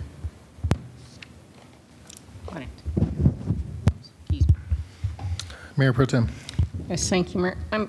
Kathy, I just wanted to ask, can you make sure yourself or city staff reaches out to someone at Adams 14 again, just to make sure, because I don't think it's fair, that if they don't have a principal, that they're not given the same opportunity to try to be, participate in the internship as well. So can you just make sure and reach out and give them the opportunity as well? Sure, they do have the opportunity. They could, but they declined. So, okay, but I thought you said it was because at the present time. They said it's because they were reorganizing and that because the principal had left, not us. We haven't That's offered what I'm to saying, them. but how long ago was that when they declined? Oh, I think we reached out in about the December-ish time So I'm frame. just saying, can you make sure before it's You bet. official that they are given another opportunity to see if anything's changed? Sure, Yeah, absolutely. Thank you. Thanks. Any other questions or comments? Mr. Mayor, I do believe Councilmember Douglas had a question. I think she put her hand down. I did actually. I've raised it a couple times. Thank you so much for acknowledging me. Sorry that I'm not there tonight, and I really, really wish that I would have been able to join you. But yeah, just commenting on the citizens not having as much as a say in what's going on in the city, especially as far as the 1% sales tax. It's just not businesses who pay that. I mean, it's the people who live here as well. And we have to consider that. I mean, every time somebody buys a car or anything like that, they get charged that 1% sales tax. So those people, our citizens, contribute to that. I also wanted to bring up something about the metro districts, and it goes back to the improvement on 120th. So the metro district is putting in $4 million, but from what I understand, that metro district, they decided to refinance. And so ultimately, I feel like, once again, the citizens are going to be paying for that improvement, because I'm sure that's probably where that $4 million came from. And that's another thing that we should look at with these metro districts, is how often they refinance, because when they refinance, no one is looking at what they're doing with the money and how it's distributed and who's getting that. But ultimately, it is the citizens who are responsible for repayment of that money. And I think there just needs to be much more oversight on the metro districts, and things like that just catch my attention. And I do know that there were complaints about the fact that they were going to go ahead and refinance, and I hear that about metro districts all the time. So I would like to see some kind of oversight on when they refinance and where the money goes when they refinance, as far as the metro districts are concerned. So thank you for acknowledging me. I appreciate it. Thank you. Any other questions or comments? Seeing none, we thank you all for that presentation. We'll move on to the discussion on refunding the 2K bonds. Would like to invite Roger Tinklenberg, City Manager, to introduce the presentation. So the reason we're bringing this to you is because the interest rate is much lower than it was when the bonds were originally issued. So the interest rate has been climbing in recent weeks. When I initially talked to you, I talked about $19 million of savings over the remaining life of the bonds, which had a net present value of between $13 and $14 million. That has slipped. We're now looking at $17 million in total savings over the remaining life of the bonds. Net present value is 12.7 as of Friday, so $12.7 million of savings. What that means is we're able to reduce the debt service payments that we have to make each year. But what I also talked to council about and put in the memo that I sent to you on Friday, which was a very simple overview. We have remaining authorization with the bonds that were authorized by the voters, and that remaining authorization is about $38 million. Because of reserve requirements, that type of thing, we can issue about $35 million of additional bonds, which would allow council to select projects to build, whether that be road improvement projects or parks, trails, recreation type of projects. The voter authorization was for parks, recreation, and road improvements. So we're limited to those three areas. We cannot build a police substation. We cannot, do a number of things with that money. It has to be one of those three areas. there are a ton of park projects. There are 20 tons of road projects, speaking metaphorically. So, you know, there are a lot of projects, and it's entirely up to council if we issue that additional $35 million worth of bonds to take care of additional projects. In the presentation for tonight, we included additional projects for your consideration. That certainly is not an exhaustive list. That's a list of what's hanging out there right now. So again, it's up to council whether we, number one, refinance the existing bonds, and the purpose for doing that would be to lower the interest rate, reduce our debt service. It's just like refinancing your house at a lower interest rate. Second issue for your decision is whether we issue the additional $35 million worth of bonds. So those are the quick, dirty overview, and I'll turn it over to Cheryl Carstens. Thank you, Roger. I appreciate that. Give me a second here to get the presentation.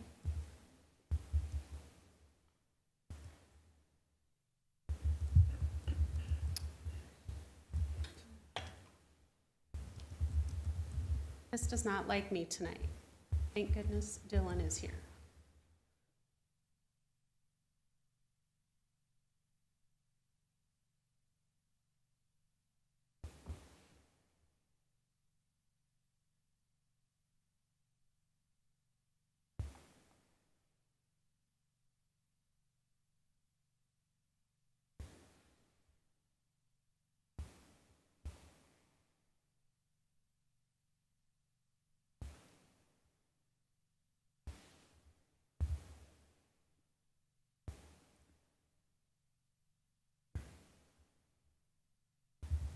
Sorry about that. Thanks, Dylan. So Roger touched on the majority of the highlights, but I will go over a few more things. I did want to mention that to my left, Dalton Kelly has joined us. He is here from Butler Snow. They serve as our bond counsel. Online, Kim Crawford, who is also from Butler Snow, is available for questions. Jason Simmons, who serves as our financial advisor from Hilltop Securities, is on the line, and David Bell with RBC Capital Markets, who would serve as our placement agent for this particular offering, is on the line to answer questions as well. So this shows you just a recap of where we're at right now and how we got here. If you'll remember, the voters authorized a total of $166 million in debt. That was to be used to finance certain park, recreation, and road improvement, along with the operations and maintenance for those amenities. The first issue of debt was issued June 5th of 2014 in the amount of $73.4 million. The debt service payment on that series for 2022 is $4.5 million. The second issue, or tranche, was issued on September 20th, 2016 for $54.4 million. The debt service payment on that series for 2022 is $3.3 million. So the total 2K debt that has been issued so far, principal amount is $127.9 million. The combined 2022 debt service payment is $7.8 million. And there's roughly $38 million left in remaining authorization that could be issued. This just provides some of the details about the first issuance for 2014. If nothing happens, that debt would retire in August of 2024. There would be an optional redemption opportunity in August of 2024, and the payoff amount would be $60 million plus interest, or could potentially just refund that debt. The pledged revenue for this issuance is the 1% sales and use tax, but there is also a subordinate lien against the 3.5% sales and use tax in the event the 1% would not be able to cover that debt service payment. The Series 2016 issue has a retirement date of August 2046 with an optional redemption date in 2026. Same pledged revenue, the 1% sales and use tax, and subordinate lien of 3.5% sales and use tax in the event that the 1% could not cover that debt service payment. So I know that Roger has had an opportunity to speak with all of you, but the offering that is before us is working with City National Bank. They're a wholly owned subsidiary of RBC. They initially, David Bell from RBC Capital Markets brought this item to us for consideration and discussion. And originally it was to potentially just do a refunding of the existing debt to provide some debt service annual savings. As we had those conversations, we did talk to him about the opportunity to potentially not only refund that debt, but possibly do the additional authorization to provide funding for capital projects going forward. This is referred to as a Cinderella bond. It's because the refundings would initially be at a taxable rate that then converts 90 days prior to the respectable call dates to tax exempt, which is what we have traditionally been participating in. This is a little information about the purchaser. Thought that you would like to see that information. They have over $97 billion of assets, largest Southern California-based commercial bank. They have significant experience in this sector and a $1 billion tax exempt. And they work closely to fashion these types of deals. Refunding options before us are to do the advance refunding as taxable and realize those savings. We could do nothing and wait for the call dates on these Series 2K bonds as they stand, but with a Cinderella structure, it will combine those options and allow us to do an advanced refunding that starts as taxable and converts to tax exempt. We're recommending that we go with a third option of doing the taxable and the conversion, but also which results, Roger mentioned that this dollar amount has changed based on the updated numbers that were provided to us last Friday, but it is still close to that $13 million amount. The use of money options, we could simply save on those debt service payments, which means the revenue generated from that 1% would exceed the expenditures, so therefore our 2K fund balance would increase annually. We could dedicate the debt service savings to a particular use and use that as a pay-as-you-go on projects that fall within that threshold. Or in addition to the refunding, we could issue all or a portion of the remaining debt that was previously authorized by the voters. Our recommendation is that we go with option C. As Roger mentioned, staff worked with him to provide a variety of projects for your review and consideration. Ultimately, City Council will make the decision about which projects would be covered with any new issuance. Keep in mind that the original debt authorized only use for parks, recreation, road improvements, and O&M. These projects offered fall within those categories. The estimated costs listed would certainly need to be updated if these projects were selected. Staff would need to work on truing up these numbers, and that could be at the time of approval of those.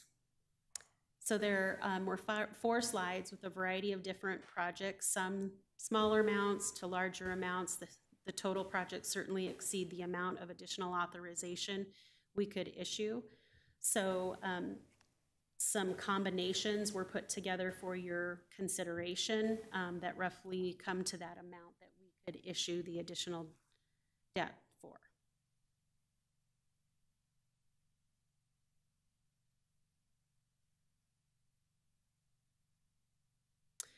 The next steps for this would be if council gives staff the direction, we would be bringing a bond ordinance to you for consideration at the March 7th meeting. That would be presented as emergency ordinance so that we could, that ordinance would be effective immediately with a vote of 7, and that would allow us to lock in the rate. It allows, since the market is continuing to change, it would allow us to do that sooner and start the referendum period. In the packet, or not the packet, I apologize, Roger in the memo, in his email provided a memo that was drafted by Kim Crawford and Dalton Kelly from Butler Snow that outlined the documents that you would need to consider, which included the bond ordinance and the covenant agreement. Those are not in their final form, but fairly close to. At this point, I am happy to answer questions, or the several people that are on the line or in the room are happy to answer questions, or if you would like to speak specifically about the bond ordinance or continuing the covenant agreement that was included, we're willing to answer those questions as well. Thank you, ma'am. Appreciate that. Does anybody on council have any questions? Councilmember Noble. Thank you very much.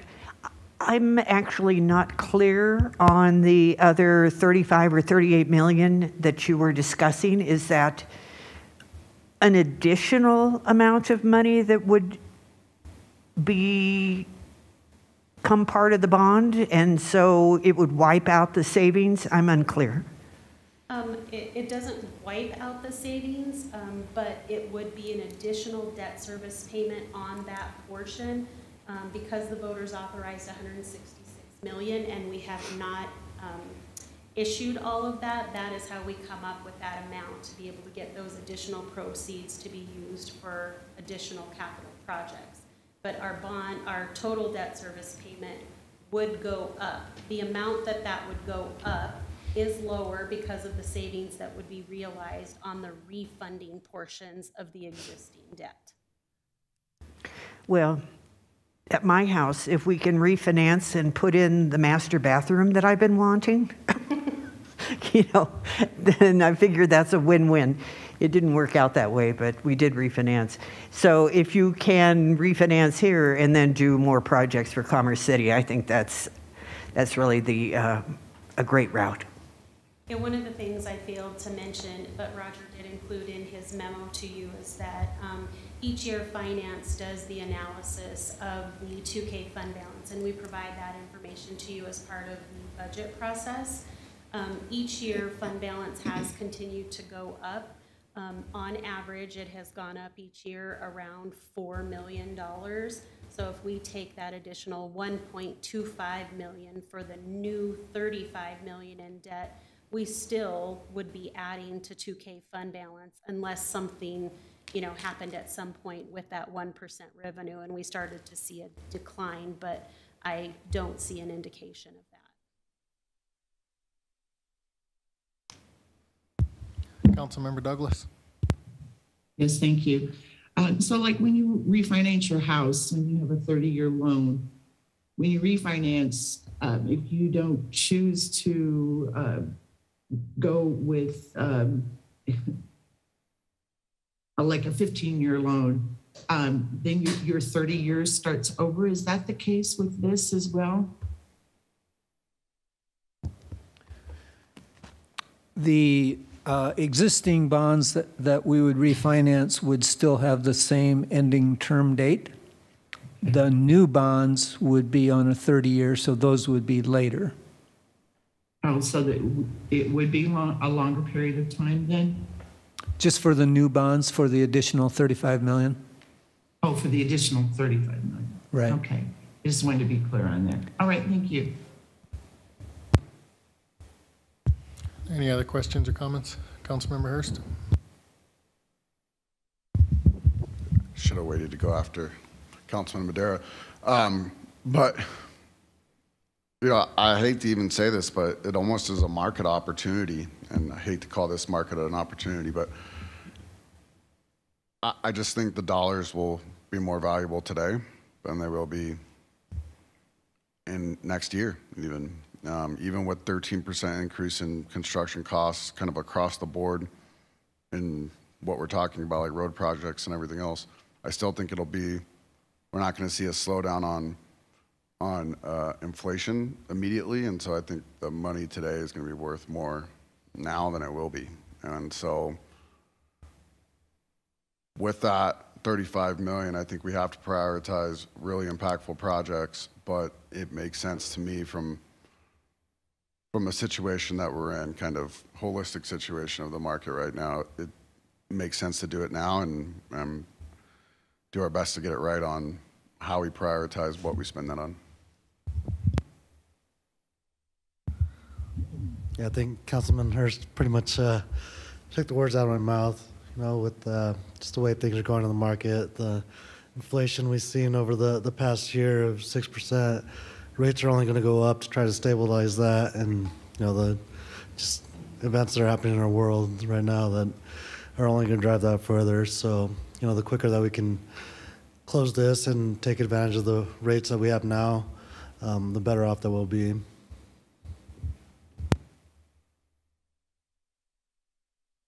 Any other questions or comments? Councilmember Douglas?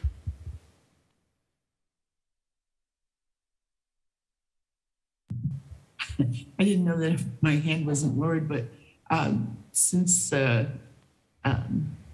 still have it up, so like the people in Buffalo Highlands are missing a part, would you be able to consider looking at something like that to compensate them? It's a decision council will make in terms of what priority projects you select. So people in Buffalo Highlands, no, they don't get to make that decision. The city council makes that decision. Thank you. Okay, thank you very much for that. I guess we'll be voting on that on next Monday.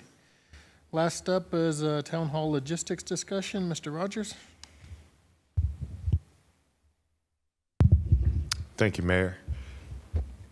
So I thought it was prudent to kind of come back before council with respect to following up on the conversation at the 14th meeting when we talked about the concept of a town hall in joint collaboration with Oakwood Homes.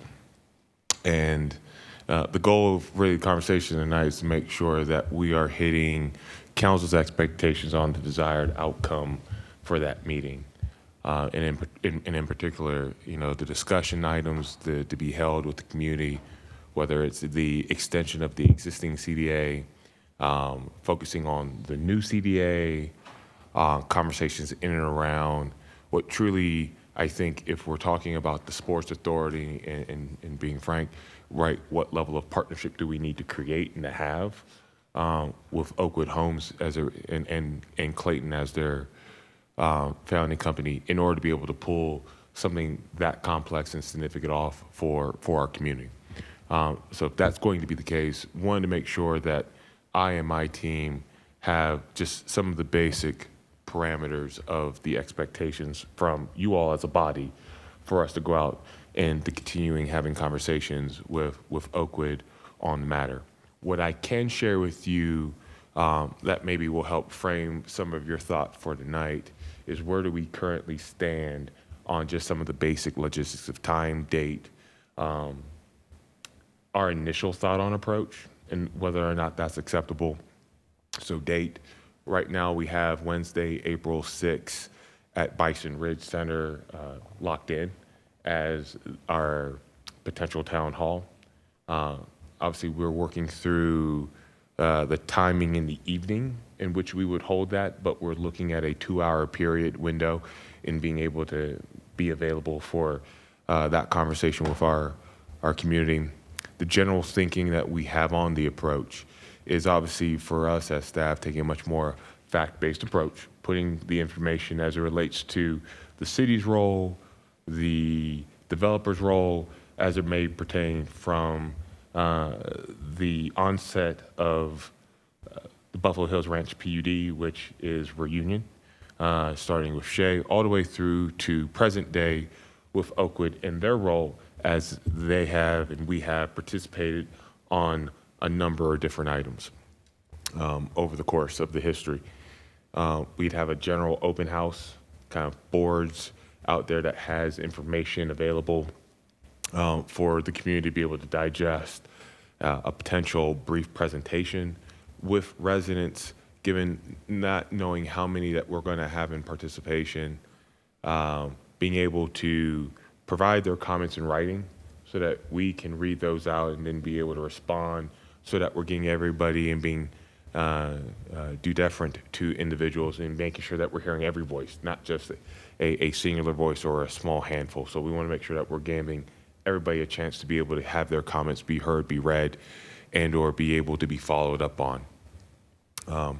that's kind of the general sense of where we're at. We know that there's more conversations that need to be had, but we've got time, we've got date, we've got location, or not time yet, but general kind of span of time. But we've got location and we've got date and, like I said, a high-level approach.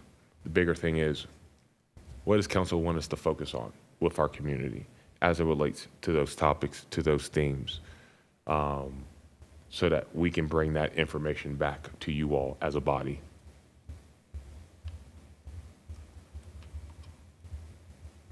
Councilmember Noble.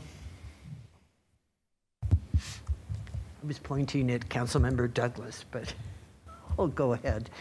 I think it's really important to give the residents as much time to say as much as they want to say.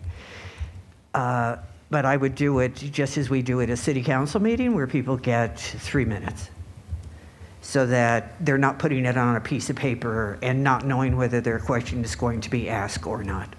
So they have 3 minutes and they can make a question part of that. The clarity regarding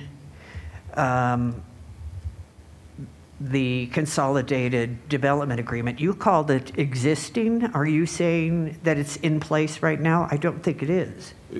So don't read too much into the word existing. It's the one that was brought forward to you all to take action on, whether you wanted us to focus on the extension or if you want us to put that conversation to the side and focus on a new consolidated, or let's get away from consolidate, a new master development agreement for Reunion going forward.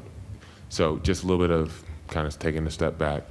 We were initially discussing an extension of the previous agreement that expired on December 17th. You can't extend an expired agreement. You have to start over or something. I leave that to Matt to be able to explain, but nonetheless, that was what was before us back on the 14th, was an action by the council to look at extending the previous agreement.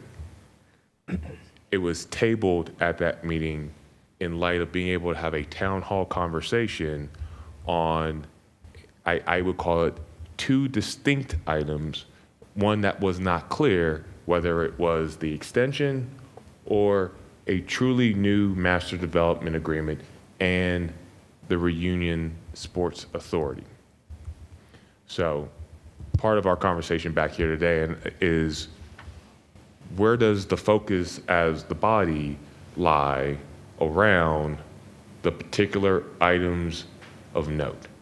The extension of the CDA, that was to be heard on the 14th, and then, or a new master development agreement, wanting to hear from the community about their thoughts, their feelings, their concerns, or expectations, as well as the Sports Authority discussion. The original motion reads, I won't put the first part in there, but anyway, that it be continued with the condition that staff and Oakwood Homes have a town hall style meeting for the public to discuss the sports and entertainment district as well as the CDA. Okay. So that's what we need to make room for the residents to be able to do. But is it the extension, reinstatement and extension of the original one, or are we talking about the new one? The master development agreement. Well, I think it should be, I would suggest, Mr. Hayter, could you tell me whether an agreement that expired is extended? This was the direction that, this is what we were asked to do, is provide a document that retroactively extended the agreement. So in other words, the amendment or the extension that was put in the packet for that last meeting it was basically backdated to December 17th of last year. So it filled in the gap.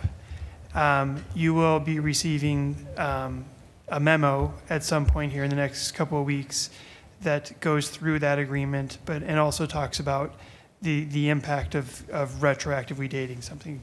You can certainly do it. There's risk with everything, but it's something that we can certainly do, and that was a direction that was given, and that's what we prepared and provided to council. Well, how do we resolve the problem that the city council hasn't even had the ability to weigh in on the content of these agreements? The last motion that was made was basically to bring something forward so that you could have that discussion and have an ordinance on first reading about whether you wanted, and debate whether you wanted to actually go forward with that or not.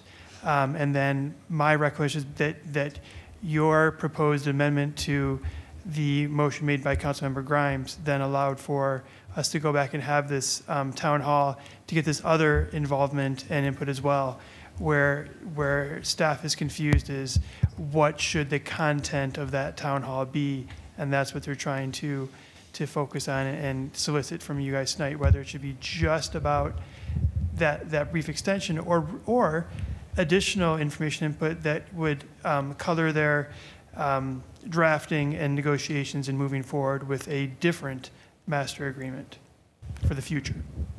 Did I say that accurately, Ms.? Okay. Spot on.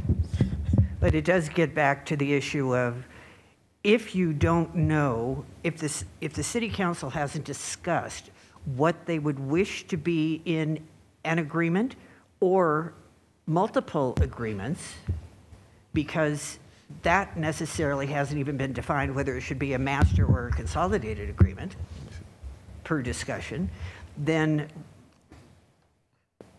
what are we showing? Are we showing something to the residents? I wanted the residents to be able to weigh in on this. That's really what I wanted.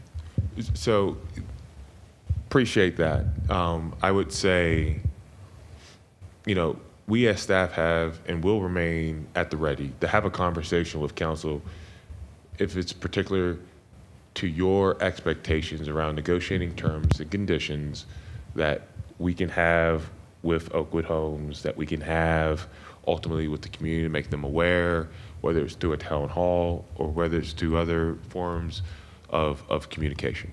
What has been, I say, a complexity for us as staff is trying to understand what is that general direction as it may be from the body and how we go about communicating that to the important stakeholders that are engaged in the actual agreement, but ultimately as well as the community that have taken an interest in wanting to understand the tenets of that agreement. So the town hall represents an opportunity for those expectations to be made aware of, that ultimately we can get initial feedback, or if I may say, and just put this on table, is the town hall premature given that there's the conversation in and around the expectations with this body, we as staff are still waiting to be able to act on? Well, the date wasn't set by us, it was set by you, that it would come back on April 18th. So that's why the town hall is being at a particular thing. The consolidated development agreement or agreements could be at any point in the future, and we could still have a meeting to discuss this. Fair enough. That being said, and I appreciate that while the date was set, I would say what's also has led us to this conversation is the thinking amongst council, whether it's as a body or individual, may not be in alignment across. And that's what we're trying to get into alignment for us as staff to make sure that we hit the mark with whatever that expectation might be. Okay, it would be easier to see your face if Councilmember Badera wasn't holding his hand up in front of it, but I think he's trying to make a point that he wants to speak. Well, I'd put it down if you let us talk too. I think I would. Councilmember Douglas was after me anyway. Councilmember Douglas. Yeah, so the whole point of this, because we were going to have this special meeting and we were going to have a vote, and the citizens came out to express themselves and express their concerns. And so that's when the town hall became part of the equation. So we obviously have very engaged citizens and they're paying attention. So you need to give them their town hall. And I would say, don't put on a dog and pony show to tell them what they need to think. I believe that you need to acknowledge their concerns and hear them out. I've been to meetings like, or presentations like this before, where they're trying to explain away why the taxes are so high here, and having all these charts and beautiful pictures around the room, to me, is an insult to their intelligence. You need to acknowledge them as an important part of the future of our community. So that is my take on all of this. So don't pander to them, please. One of the basic problems is that there's a lot of misinformation and that there are 4 different issues that are being garbled and interspersed in people's minds. And I can tell that from reading the emails that come in. So we have to reset at a basic fundamental level of here are the facts regarding this issue, here are the facts regarding that issue, so that people understand what's going on with whether it's a filing or the CDA or the Sports and Entertainment District. So we're going to have to provide a certain amount of information, and I hope people don't view that as pandering or speaking down to them. There's just a tremendous amount of misinformation that's out there right now. So we have to reset in order to have a rational discussion about these issues. So I just want to make that clear that there's a bunch of information that has to be straightened out, and let's get back to the facts and then have a discussion from those facts. On that note, and what staff is really trying to suss out from City Council tonight is the motion that was made asked that town hall style meeting for the public to discuss the Sports and Entertainment District as well as the CDA. Now, the Sports and Entertainment District was never a part of the CDA, which obviously the implication is you want more beyond just the CDA and that extension. And what they're trying to figure out is the scope of that direction from 2 weeks ago, because it's a little vague in the motion that was made. So they're really trying to meet your needs. So that's what we're looking for, just that clarity. Councilmember Madera. Yeah, I think that's kind of spot on, where we're talking about several different things here. So we have to, in this town hall say, okay, what does the CBA do? And what does extending the CBA do? What's included in here? What would you like to see included? What does the Sports Entertainment District do? How does that work? How is that separate from the CBA? Because there is a lot of misinformation, and people are intertwining these things that are really 2 separate issues. That, the CBA is how many years old, and the Sports Entertainment District just came not too many years ago, and that was all conceptual when it did come. So we have to, reset, say what's the CBA, why is it needed, why does Reunion need one, what does having one do, and what does not having one do. And then the Sports Entertainment District, how does that work, how is that separate from the CBA, and how does the CBA affect that?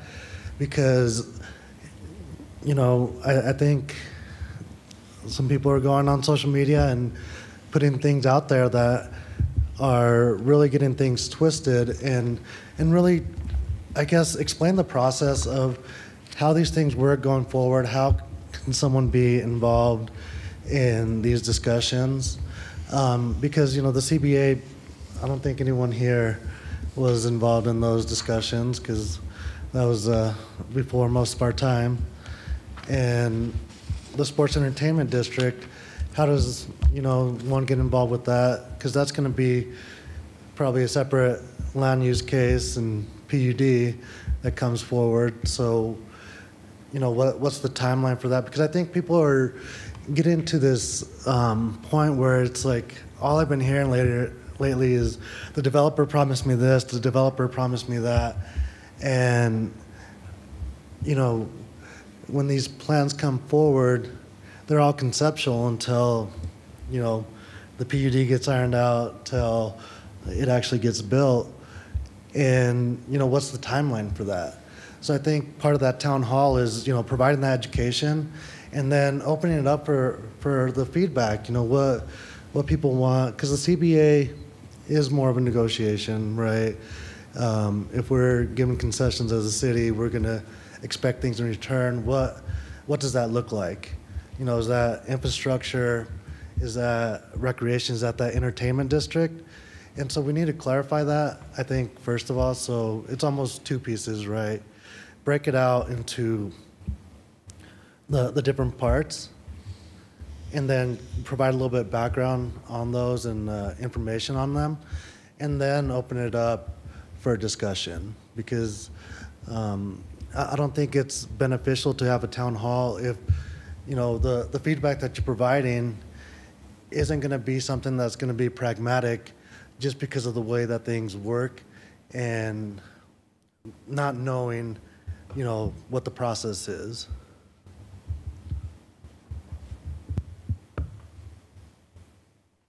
Councilmember Noble. I think the important thing for me is that this covers a huge swath of land in North Commerce City that will determine what North Commerce City looks like in many ways. And that's what residents want to have some involvement in. They may have missed the couple or three opportunities or something with the comprehensive plan, but this is pretty much like doing a comprehensive plan for North Commerce City. And that discussion needs to happen because they really want it to happen. And we can't do anything about commitments that were made, just as we can't fix the problem, at least in terms of the commitment that developers made in Buffalo Highlands, for example, that promised a different kind of park there. But when there is an expectation, when people have expectations about what they want their community to look like, that's the part that I really want to be able to hear. And there's details in the CDA, there's details in the other one. People are not going to necessarily know those all that well. There's parts of the CDA that I've looked at that, I would recommend removing. And I'm not just talking about the 1%, but other aspects of it. I see three different categories of communities. The Reunion Ridge, which was designed for first responders, apparently, and teachers and so forth, so it was supposed to be the more attainable housing. Then you had the area behind a few miles away. Then you have the area behind King Supers, which is, let me go back to Reunion Ridge again. You have Reunion Ridge, which has the potential of the 24 wells. It has a gas pipeline, and it has electrical lines, and it's near the arsenal. Then you go to King Supers, and behind King Supers, that was theoretically supposed to be active adults and with a potential 9-hole golf course. Then you go another few miles away, and now you're at Tower and 104th. Which is a very major intersection in terms of an introduction to Commerce City coming in from the east and at that end. So people they want to be able to participate, and they have expectations. I haven't been reading these letters because of the comments that we'd received about not looking at any of the material due to the fact that we will be in these quasi-judicial roles, and I didn't know when they would be coming up. So I don't know whether people are informed or not informed. I can't answer that question. But if you need to clarify it, then I would at a minimum not confuse people by doing anything other than bringing back the old one that expired in December and do that one only as opposed to a new one. because otherwise it will be confusing. The old one is the only one that the public has access to because it was actually part of our agenda.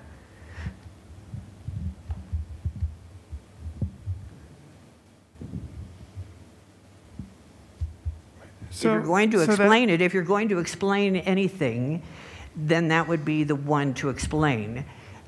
Don't explain anything else because anything else isn't anything anyone knows about. They simply need the opportunity to participate in this process.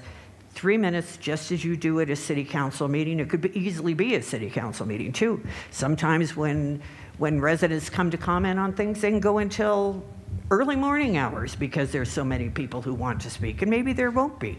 We have no idea, but I think it's important at this point because this will define North Commerce City.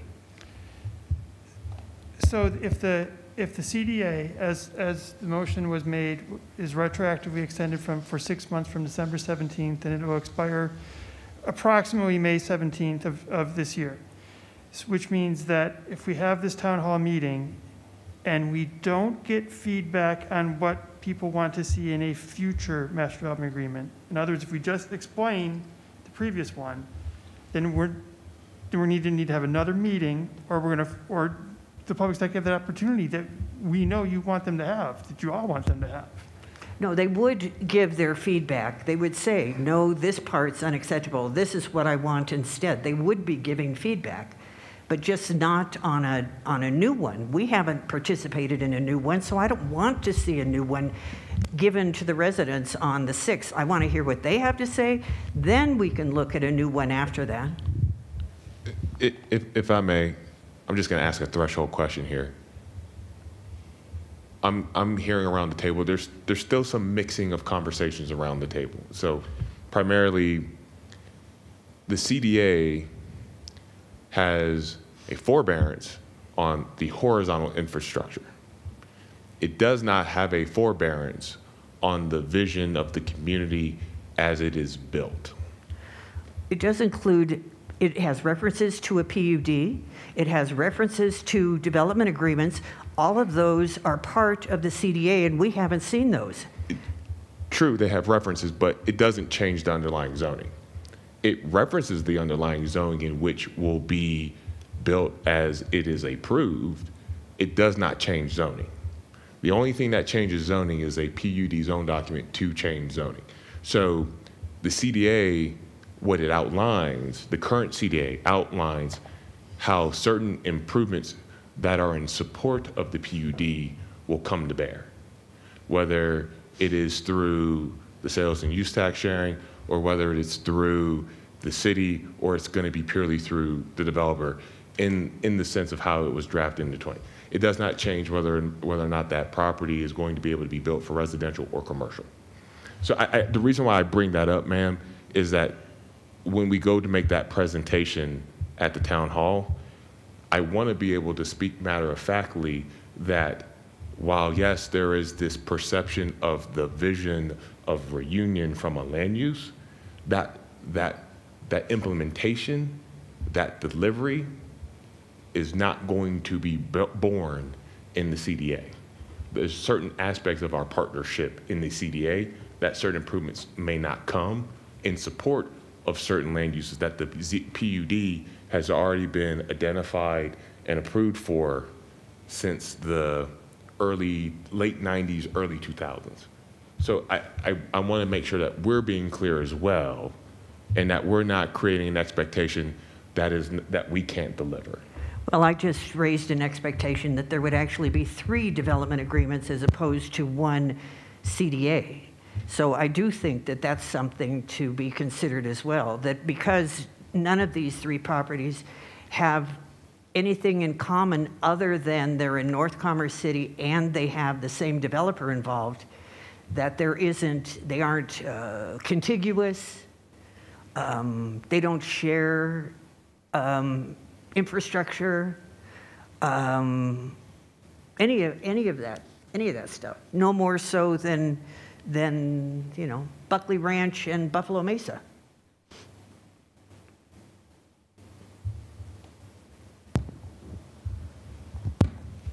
That's true to some extent, but there are shared infrastructure. I'll give you Chambers Road as an example.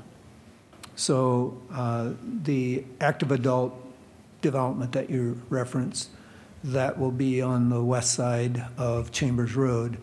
The other development, I forget what filing it's called. Right, Village 8. Village 8, right across the road. Yep. On the east side of Chambers. So they share Chambers.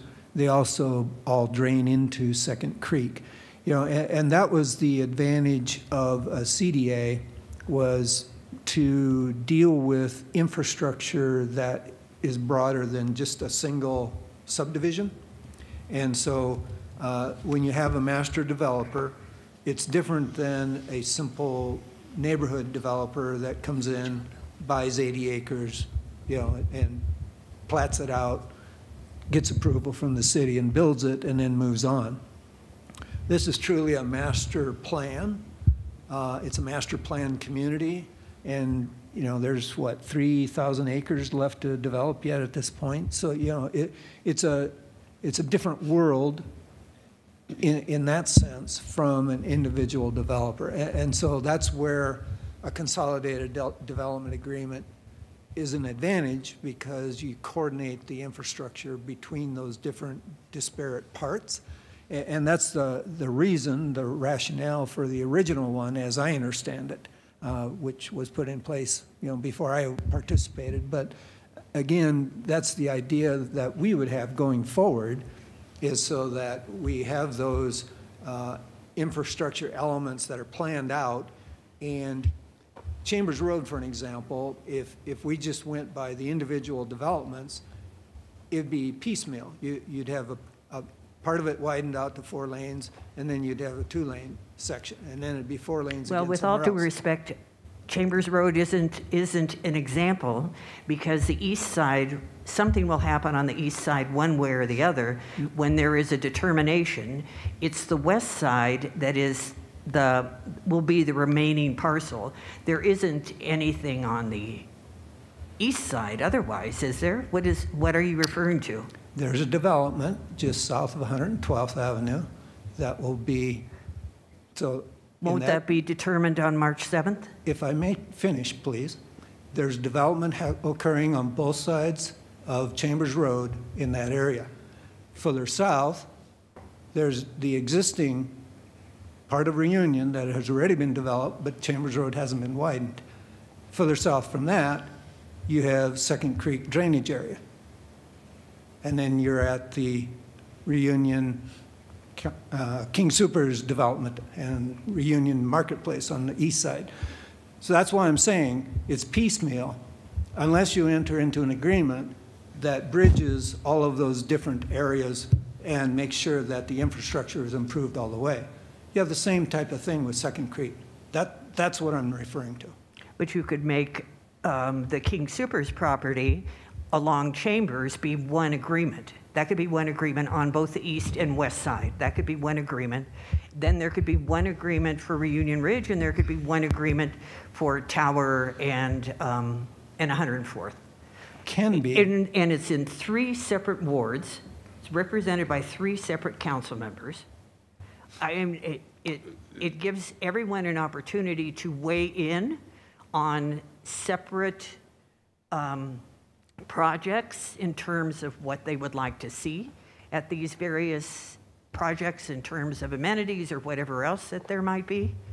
And it gives us an opportunity to look at things like, there's a floodway in the one behind King Soopers. There is, the other challenges for Reunion Ridge. There are, Tower and 104th is different because of the highway and Tower Road going through and the new Parkway, for example. They have nothing in common. So, very true. You can have 3 individual development agreements, but the argument that's being made is being made off the assumption that in each one of those individual development agreements that we're going to be able to request the similar level of improvements. And the thing that we have to abide, and we have to hold ourselves to is the rational nexus and rough proportionality argument. Because in each one of those individual agreements, right, we have to hold them to what their project creates an impact in the community, not totality. So widening of Chambers Road, going back to Rogers Point, or Potomac Parkway, let's just use that example because that's by Reunion Ridge. They may be only required to do intersection improvements, but they may not be required to build Potomac Parkway out to its full width because it may be viewed as a regional improvement that not just Reunion Ridge be responsible for, but a whole litany of other projects over time would be required to have to participate, or the responsibility falling on the city. So what the master development agreement allows is that negotiation above the rough proportionality and rational nexus, because we have a willing participant as far as the developer, because they're looking at that bigger picture because of the impact of their development of wanting to be able to make those regional improvements with the city as part of that effort. They could easily say, yes, we'll just do a development agreement and we will focus on our turn lane improvements, we will focus on our traffic signal improvements, and that will be that. And then the widening will still then fall to the city in order for us then to be able to move forward. I don't know that that's necessarily the case. We just had a discussion earlier tonight about Buffalo Run paying for 1/2 of 120th.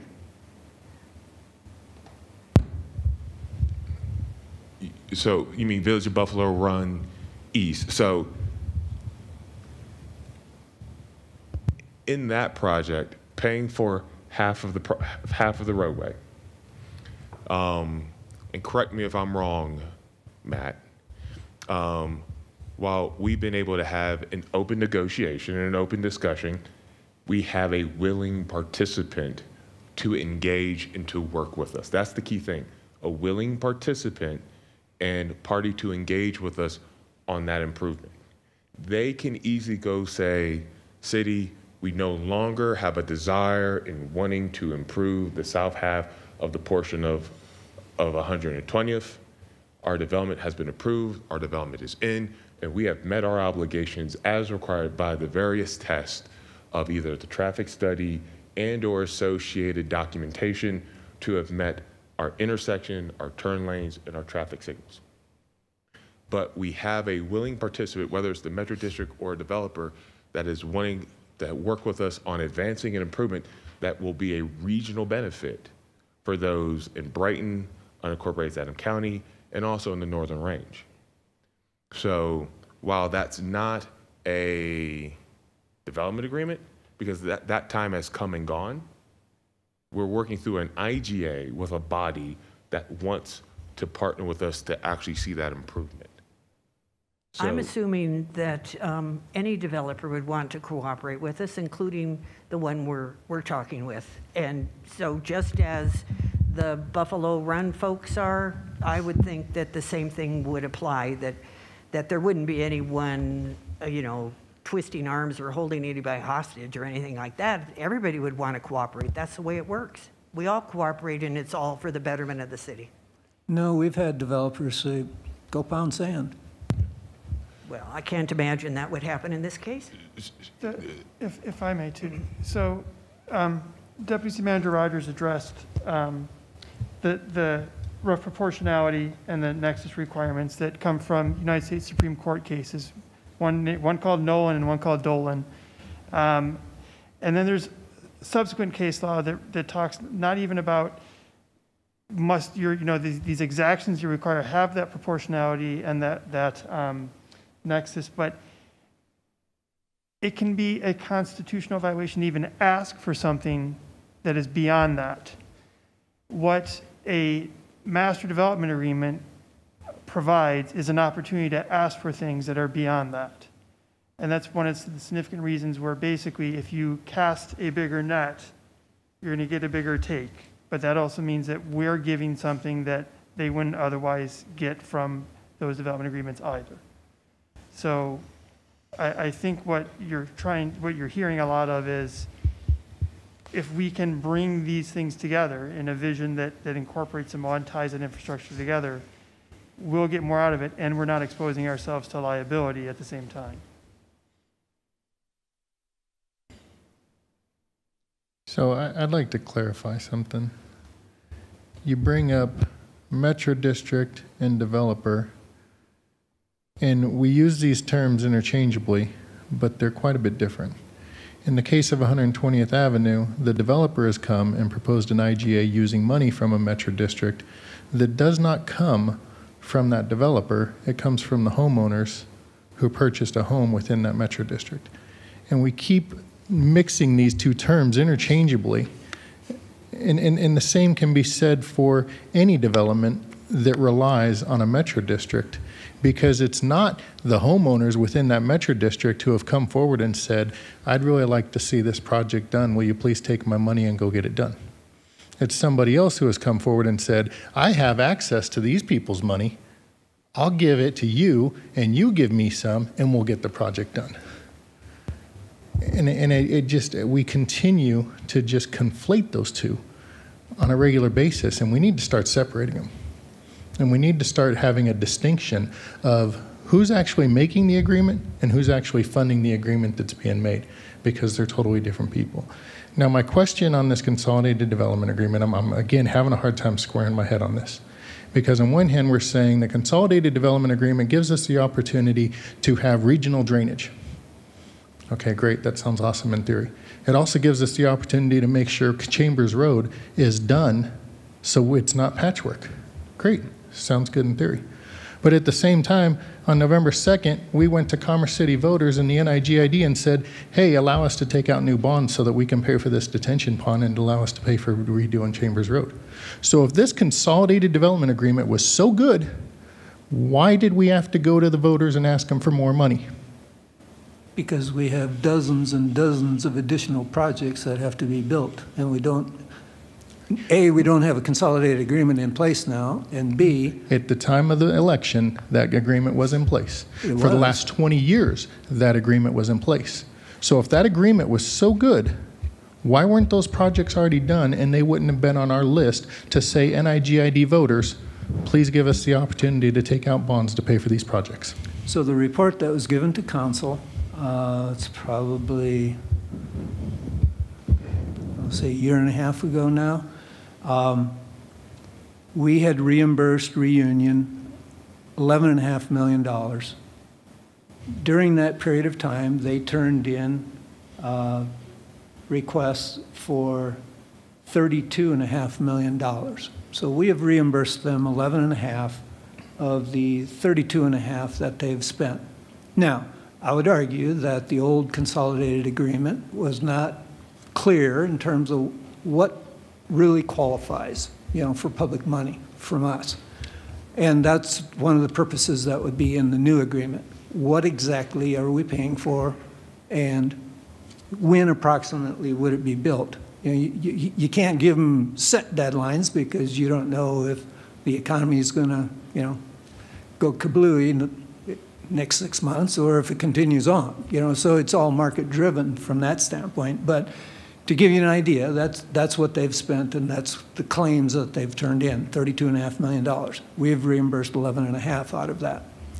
Now, in terms of Metro District being conflated with the developer, it's either going to come from taxes through the Metro District, or it's going to be in the higher price of the home, one of the two. And so, how you choose to go forward is your choice, but be aware of that it's going to result in higher prices in the house, or people are going to pay for it through taxes, one of the two. But let me interject on that comment. In 2017, unfortunately, the United States Congress and the President of the United States passed in the tax bill, which changed the way that taxes can be calculated and limited state and local taxes to $10,000. Mortgage interest is still 100% tax deductible. So it is better for a home buyer to be able to roll that into their interest and into that payment than it is to throw it into the property taxes, which they can no longer fully deduct. Yeah. And that changes how it is that development needs to start moving forward. Now, on the flip side, you could argue that people are better able to afford a house that's at a lower price point coming in. Yeah, exactly. Yeah, and that is disingenuous, because whenever you look at your disclosure documents and it says your property taxes are going to be $1,000, because those values are listed on the vacant land sitting there. So yes, it allows people to move in at a much more affordable rate, but then whenever the assessor comes by and realizes there's a house sitting on top of that property and the taxes go from $1,000 to $8,000, they can no longer afford to live there. Now they're stuck in a position of trying to unload the house and then being liable for capital gains taxes because they didn't stay in the house for 2 years. Whereas if everything had been upfront cost right in the beginning and disclosed fully of this is what it is going to cost you to live in this house, maybe they wouldn't have made the decision to purchase that house because they couldn't actually afford it. Again, how you move forward is council's choice. I'm not going to tell you you shouldn't do this or you should do that. There are advantages to a consolidated agreement. Yes, we can do individual agreements, so there's choices here. Just be aware of the consequences of those choices. Absolutely, but I would just like to see where the true benefit of that consolidated agreement comes. Because on one hand, we're saying we can get this, but for the last 20 years, we haven't had that. And now we're sitting here with a $3 billion deficit that we're trying to make up in impact fee studies of drainage and road impact fees. Shouldn't that have been taken care of by our consolidated development agreement to make sure that we weren't in a hole like that? But again, reunion isn't the total of our development, Sure. So Right. we've got. But you mentioned specifically drainage between those two properties, and you mentioned specifically Chambers Road, which is where I've contained my argument on. So I was just using those as illustrations. Sure. Reunion had, I forget how many acres of land, which is maybe, 10% of our total area to develop? So even though they're a master developer with a huge area, they're by no means all of the area.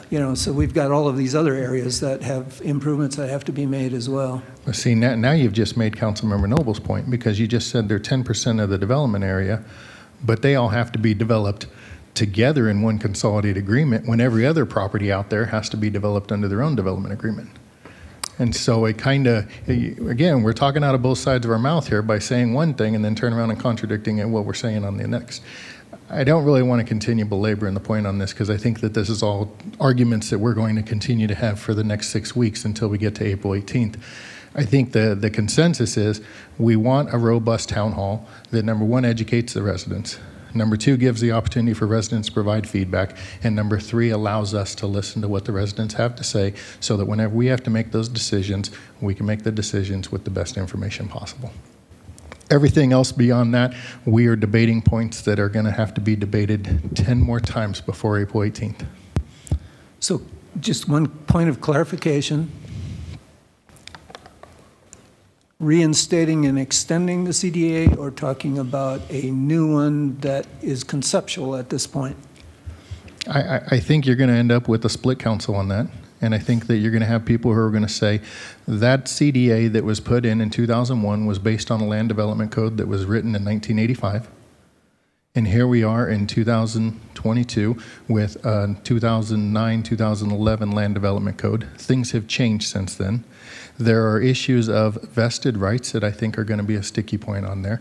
So going back and just saying, let's reinstate something that hasn't fully worked as intended with that old language may not make the most sense to half the council. The other half the council probably wanting to get this to move forward and get this done and everything, probably let's just get it going. I don't know.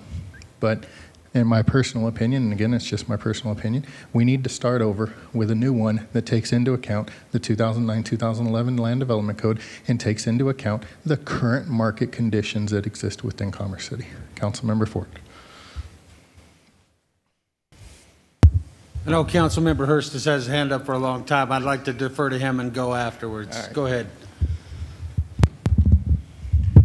I won't go into any of the other points. I really wanted to just clarify kind of I had a bit of a different understanding going into what was potentially going to be a special meeting.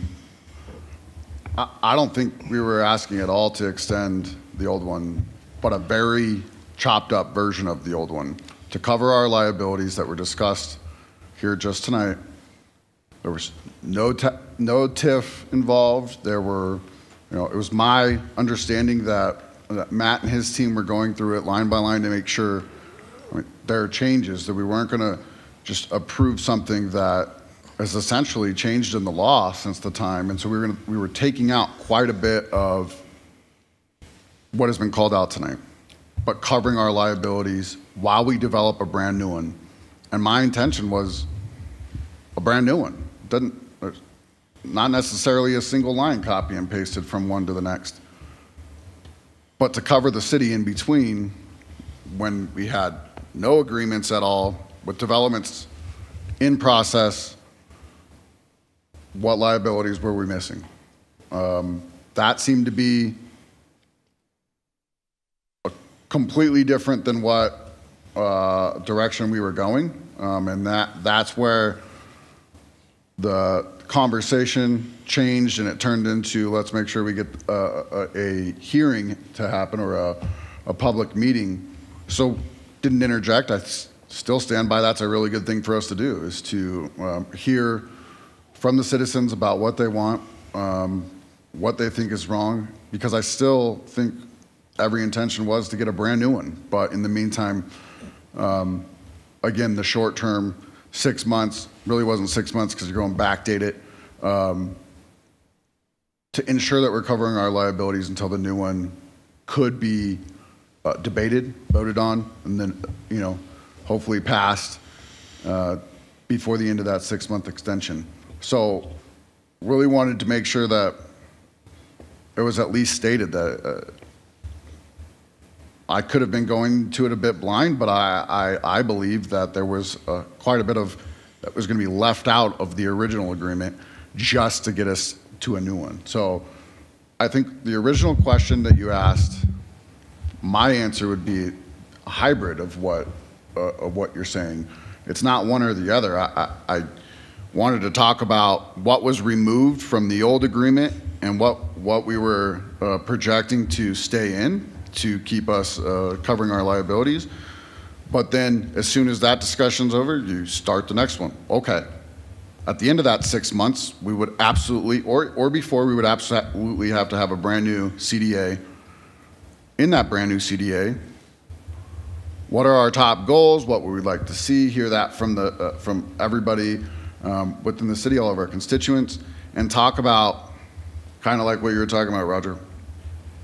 There was no parameters to where that $32 million came about. We set those parameters moving forward. I think we've talked about that, identifying projects that are kind of a must as we move forward. When it comes to where that city money is going, like you're suggesting, the $11.5 million, we need to have a say on that $11.5 million moving forward.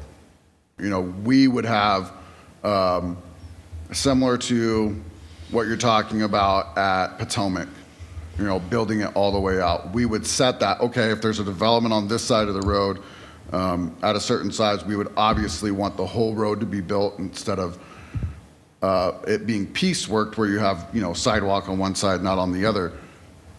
Where I think the agreement that I want to understand at least is, so we're coming to an agreement and the city's going to pay for the other side, say, because there's no development on the other side, on the east side. How does the city get that money back? So say all of a sudden a new development comes in on the east side, we already had paid for the sidewalk. I want to know in that agreement that project was done. It was done at a fair, maybe even through an RFP price, so we're not just saying it's $1 million a mile. Well, I don't know that that's the going rate. It could be the going rate for this development, but we need to make sure that that's fair. And then that east side development comes back and says, or pays us back for what we invested into completing the road on the front side, if you get what I mean. So really my one problem is when we put our money in, the 11.5 million, and we talk about not having parameters around what qualifies, and then we get a request for 32.5 million, that's where I really want to see the big changes is, first of all, you know, that 32.5 million, someone feels like the city's on the hook for that. I'm sure there's a debate back and forth on what we're actually on the hook for. That's where I think what the mayor's saying is it needs to be more clearly defined there. And that's where the only acceptable path forward in my mind is a new CDA that gets into that layer of detail.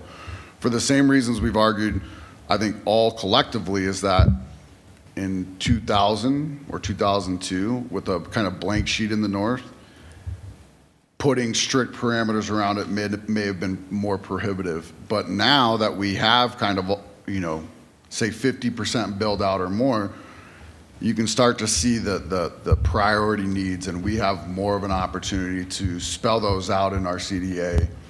And if we can spell those out, then you're potentially seeing those benefits that a CDA can bring you. Otherwise, then the three different agreements may make more sense because you're not getting those benefits that are that would be necessary to have a successful CDA. So I think it's a hybrid for me of I want to hear how to prevent our liabilities from being out there now, but I want a brand new one at the end of when it's time, the end of 6 months or 5 months. Just as soon as we have one that we have paved out, we can attack it right then. Councilmember Ford. I have to agree with a lot of what's been said around the table, including Councilmember Noble and the mayor, as well as Mr. Hurst. When we were voting on that, my understanding was it was just to bridge the time until a new one was developed. So I'm expecting a new one or 3 new ones, whatever benefits the residents of Reunion the most. The downside about what's going on is there's information about sports and entertainment, which I haven't voted on anything to do with the sports and entertainment, but people think I have. They think I'm against it. I saw it in concept years ago. I was supportive of it then. I'm still supportive of it. So there's a lot of bad information out there. I also want to tell you that I watched River Run, which is where I live, and I watched the city come in, and we did the roads, and there were areas of Peoria Street that were narrowed up because there was houses that didn't participate as part of the development. And I think when you develop a road, you need to develop the whole road so that both sides can carry the traffic necessary. One side of the road doesn't cover the needs for the development. It's both sides of the road because people go both directions. And I ran into a scenario on, trying to think of the name of the road, Sable. 120th and Sable, Adams Crossing on the west side, and it's Brighton, and on the east side is the old truck stop. The truck stop folks wanted to develop a new truck stop. They were told they have to develop the entire road. And the issue was, why do we need to develop Adams Crossing side of the road? Well, you need to develop the whole road. Well, what if we don't develop and we let Adams Crossing develop first? Then Adams Crossing has to develop the whole road, and you need to pay them back for your half. And if you develop first, they have to pay you back for their half. So guess what has happened? There's no development on either side of the road because nobody wants to front the entire road. I want Reunion to be developed in the best manner possible with the best commercial opportunities and the best living qualities for the residents that are there. When you have this town hall meeting, I would like you to get information, explain what a developer agreement is, get the information on what the residents want to see and how it would work, whether one half the road gets done or both half the roads get done, and make sure that we're developing that major development in the right manner to benefit the residents long term. That's what I would like to see. I recently just had to go up. I didn't have to. I went up to help a friend hang ceiling fans and some stuff in his new house. He lives along 96th Avenue, just a few blocks to the west of Tower Road. And he goes, hey, I really love the community. I love being here. However, he said, I can't wait until the development across the street happens. To the west, he lives on the north side of 96th Avenue. To the west is an empty lot. And I said, really, what's happening there? He goes, oh, there's going to be a Target and a steakhouse. I mean, he went into detail about what brand of commercial was going to be across the street from him.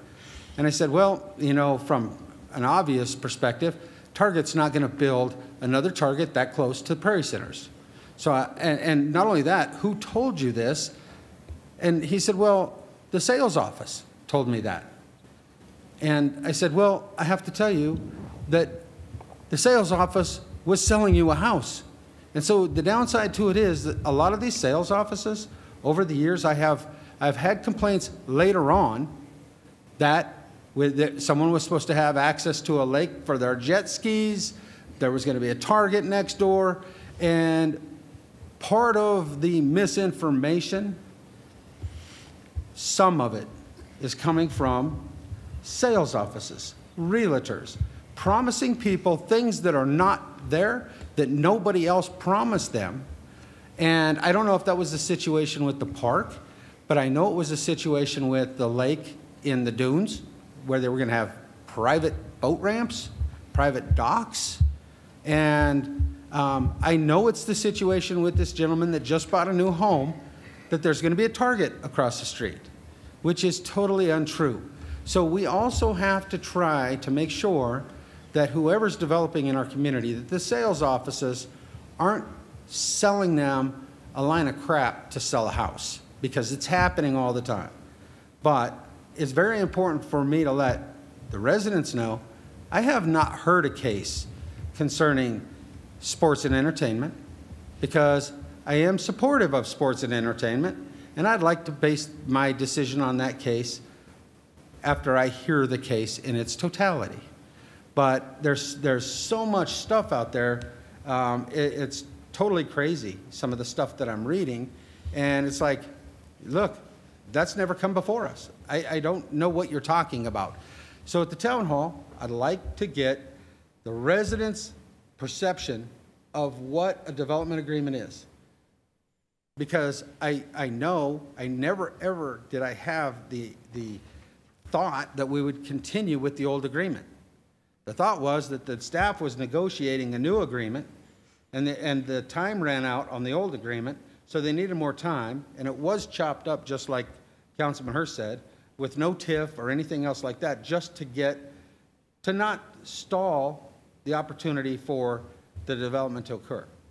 So I think it's important that we hear from the residents on what they think a development agreement looks like, whether it's a master development agreement or whether it's 3 individual development agreements, and so that they can get what they want in their development. But we also know that it can't come to us until you negotiate that with the developer. And it makes it tough, because now all this stuff is spun together, and it's about who's against what, and it's not the case. You know, I had a gentleman just call me about the park. Well, are you yes or no on the park? I said, well, I'd like to see what the cost and the size and what the amenities are and how it's getting paid for, so that I can make that determination. I'm supportive of the park. I just don't know if the park is 100 acres, 5 acres, 10 acres, 20 acres, and what is all involved with the park. So it makes it tough when you start getting people pounding you on, especially right now, stuff that's quasi-judicial and that we shouldn't be engaging in. And I want the best for the residents of our union. I want them to understand what a development agreement is, instead of just being told. One person tells one person, tells one person, tells one person. Pretty soon, I don't even know what they're talking about, because the intent of the discussion a few weeks ago was a bridge for negotiations to continue, to come back to this council with a new opportunity for a development agreement, or whether the staff came back and said, no, 3's better. And then we're still going to have discussion about that. But instead, we have the cart way in front of the horse. And I'd like to get the cart back behind the horse and make sure our residents, especially those in Reunion, that these things affect, have the real information so that they can give us some feedback on whether we have 1 or 3 development agreements and how that will affect the development of Reunion when it comes to major roadways that have to be built. Councilmember Douglas. Thank you. So you're talking about a chopped up agreement, and obviously you probably know something about a chopped up agreement, but I don't know anything about that. And I sure would like to know why this old agreement is being pushed so hard to be extended for 6 months. The devil is in the details. I do not know what the details are. And so there was supposed to be a special meeting where we were going to vote on whether we would extend it without the share back of tax dollars. But there's something more to this than meets the eye to me. And I want to know what it is. So I would like to have the staff go through that agreement and tell me exactly what everything is and what the possibilities are. We have a shortfall on the impact fees. So what does that mean? If it's extended for 6 months and something gets passed, the old impact fees apply? I want to know what's going on here. And to me, I'm in the dark. And I want to know what I'm voting on before, and I want to know the details of it before I vote on it. I'm not going to extend something when I don't know what the heck it is I'm extending. Thank you. If I may, that's completely fair. And you'll get a memo, you all get a memo from the city attorney's office explaining the CDA and the impact of excising Article 8, which is what we were asked to do last and put before council last time in the amendment, and explaining the retroactivity and how that impacts it, so that you can make an informed decision as to whether or not you want to renew that retroactively or not. And if I may, Mayor, what I've heard from council tonight is that you like a robust conversation, a well thought out conversation with the community on a number of different items and topics as it relates to what a development agreement is, what is the benefit, what comes with it, what does not come with it, a distinction between the parameters and how those parameters can be set, vision.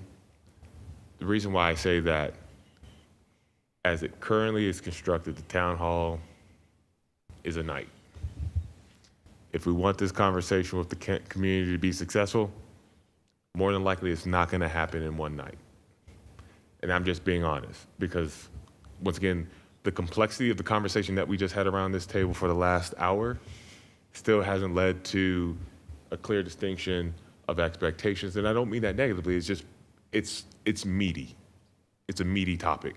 It's a complex topic. So the reason why I bring that up is we may ultimately want to think about additional meetings that it may push the 18th back if we want to do it right, so that you have a comprehensive understanding from the community, because like I said, it's a meaty topic.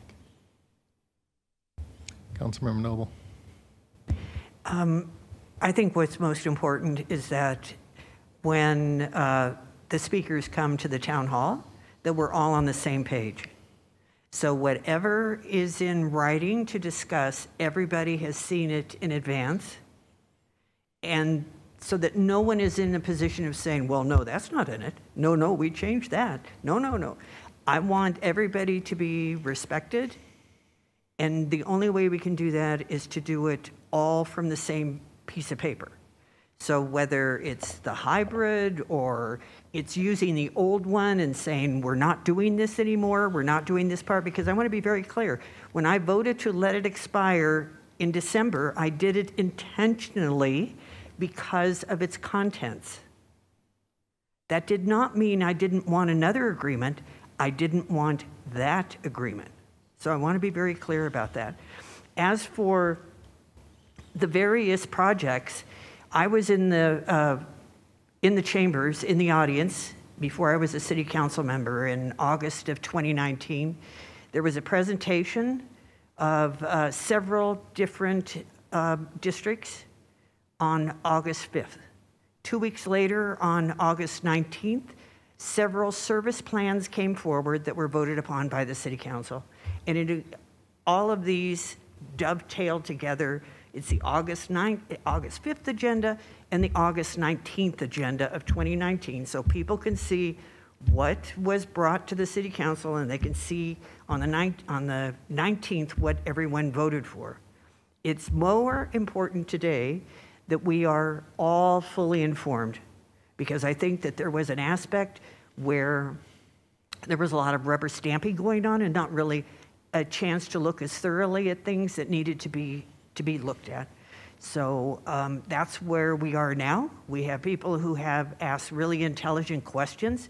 They may be a little off on facts, according to some council members, but that doesn't mean that they aren't asking really intelligent questions. And we need to be sure to also treat them as an equal with the developer, so it doesn't sound like we're defending, that it's a developer versus resident. It is the staff presenting facts that aren't colored with, let's make sure we're presenting the case on the behalf of the developer, for example. Councilmember Hurst. Yeah, I just think there's one more point to clarify, or that I'd like to clear up. I think there was two paths presented in front of us before. You either go to executive session to talk about our direction when you're negotiating a CDA, or to do it in public in a special meeting and talk about, if we're gonna extend the CDA, we don't want this, we don't want that, we don't want this, but this covers our liabilities. It was my feeling, of course we don't get to talk about why we call a special meeting or how that all comes about. It's my feeling we would have never voted that night. We would have talked about what we didn't want in the CDA extension. We would have tried to come to consensus on how to make that the appropriate bridge, if you will, to the new one. And then you guys would have gone back, made those adjustments, possibly had to negotiate further, and then move forward again. But to do it in public was the whole intent in the conversation that I had that led to the submittal, or the seconding of the meeting, if you will, that led to the submittal for a special meeting. So we needed to be able to talk through the CDA extension, what couldn't be in there. So obviously we all knew that the TIF wasn't part of the discussion any longer. But what else? Because it was my understanding that there were several other things that, if nothing else, raised red flags. And that's where I saw it going in my head, not, all right, we're gonna vote, it's gonna be extended at the end of the night. No, there was a lot to discuss, but how do you do that? There's only two paths. A meeting where everything's out on the table and you're kind of negotiating in public, or you go to executive session and do it. And to me, it just makes sense to do it in a special meeting and dedicate the whole night to that, and that was it. And, but we went this route, and I thought it was just as good to talk about it and have a public meeting. And so that night turned into kind of the discussion we had, and then it seconded after we talked about having a public meeting, and kind of moving it from a special meeting to that public meeting and kind of talking all the details in that situation. So of course, that's only one perception, but that's was my mindset going into this, is that we have to hash this all out, expose the liabilities we have, cover those, and then work towards a new one from the ground up. So, I mean, I thought that's what we were doing, and then it changed. And so that's really where I was coming from at that point, is that always we wanted a new one, but what liabilities do we need to cover in the meantime? Mr. Tinklenberg, would you like to give your report?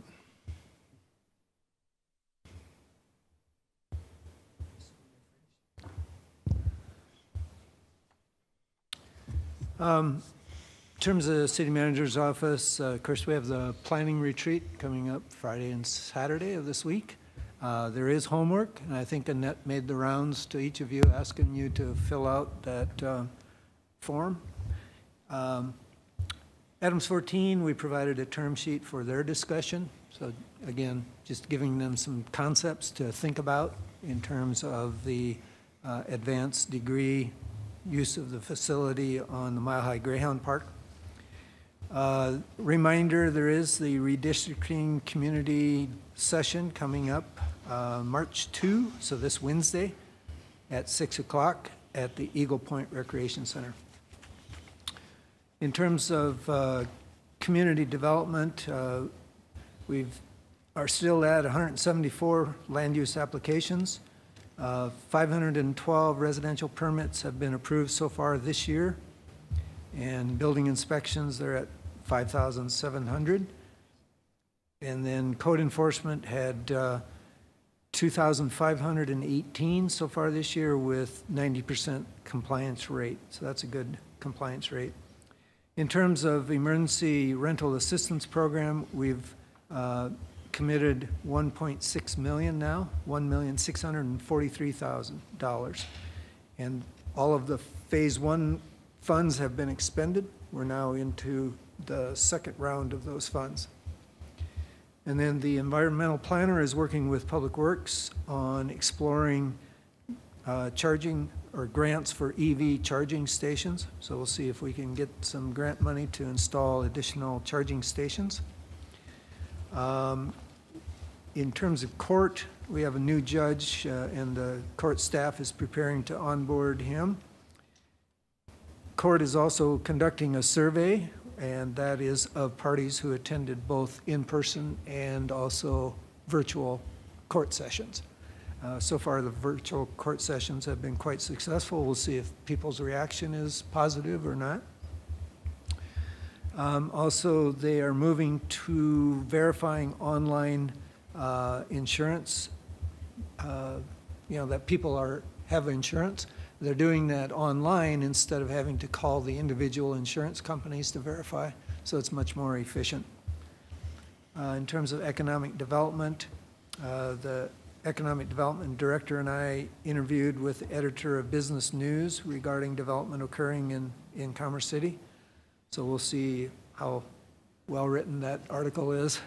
You never know. Jersey Mike Subs is looking to join Wingstop over in the Reunion Station by summer. And then Economic Development Report was made available for the city manager's update.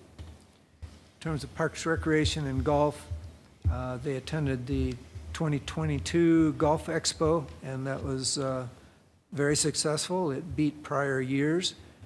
They sold preferred players passes, 239 of those, and then 9-hole passes, 867 of those, and realized $41,000 in revenue for that, which beat all prior years as well. 270 in Vasquez improvements.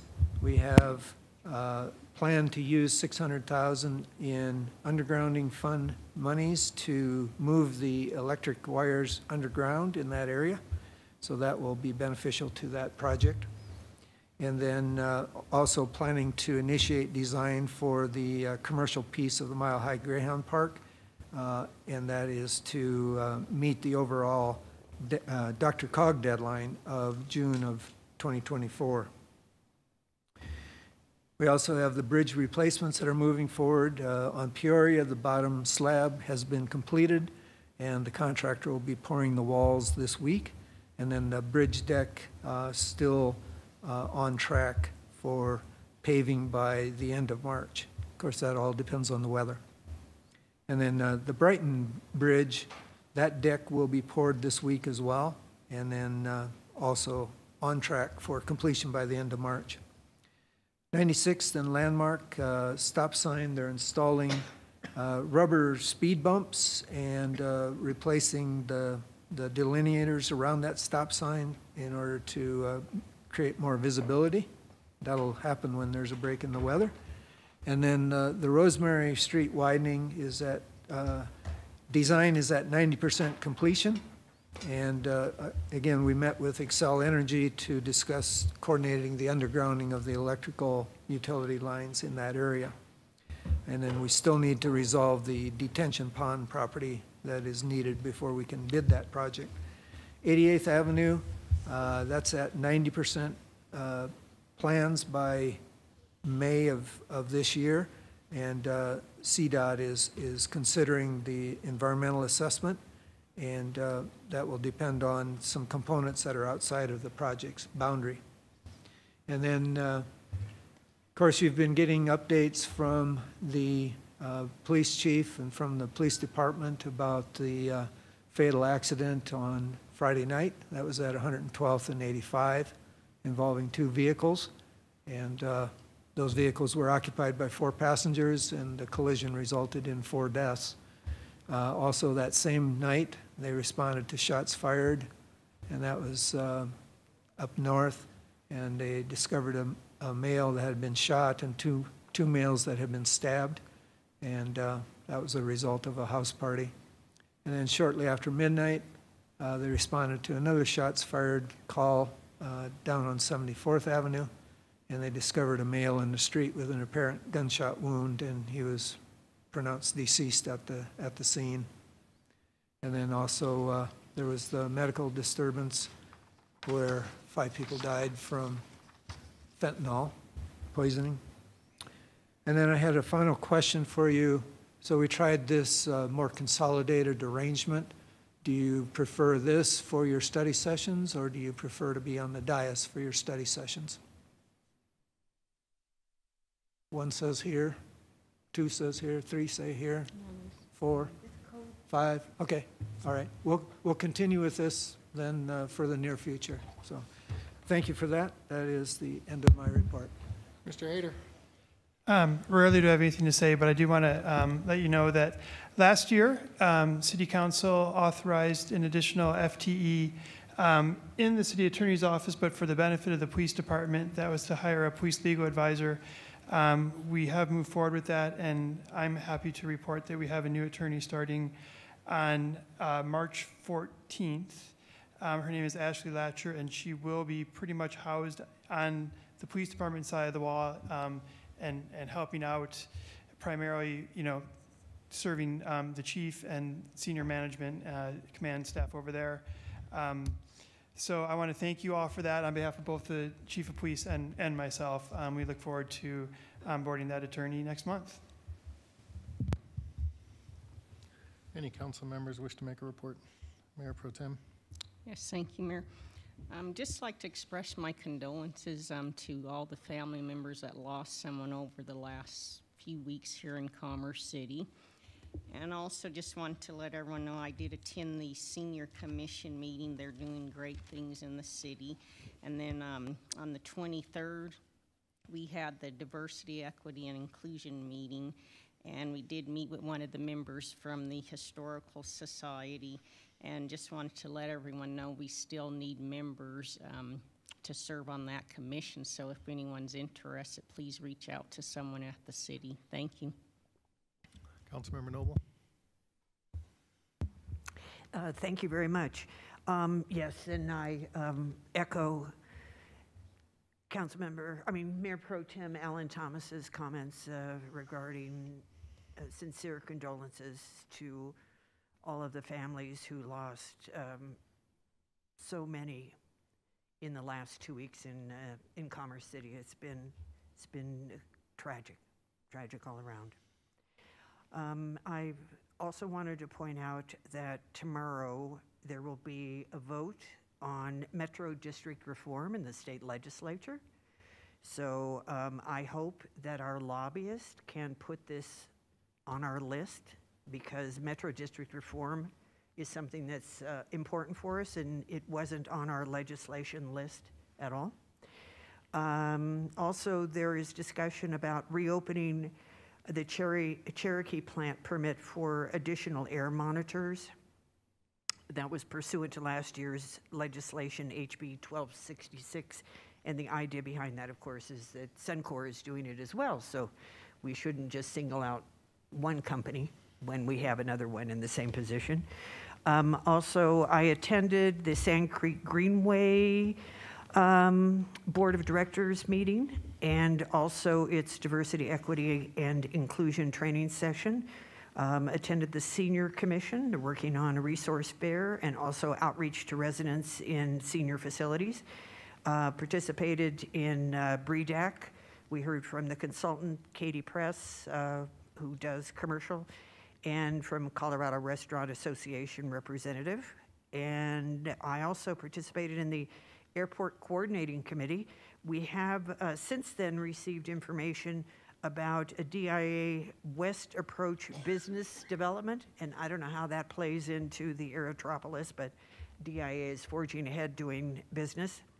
And I had a meeting with LAI and Continental Development at a site. And again, my condolences to all the families. Any other council members wishing to make a report? Councilmember Hurst.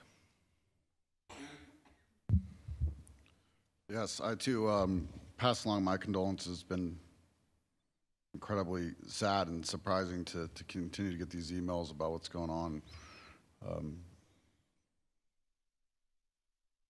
don't even know what to say. It's been surprising. Last week I was out of town, but the week before we had Parks, Rec, and Golf. I appreciate Roger and Jason. Roger coming and introducing yourself and getting to ask those in our boards and commission for any feedback. And so I just appreciate you being there, and Jason, great presentation, really in depth. We were able to talk about that, and I think there was some really good information about this year the Frisbee golf course is going to be built at Frontera Park. We don't have exact start dates yet, but we're springtime, early summer. And there was just some good overall information at the very end that we discussed about, connection of trails and a few other things. And I just wanted to make sure everybody knew, I think that we've talked about this before, but the Memorial Day Parade is full go right now. There were some really good ideas in the first meeting that I attended, and I was a little bit late, so there's probably even better ideas that I missed.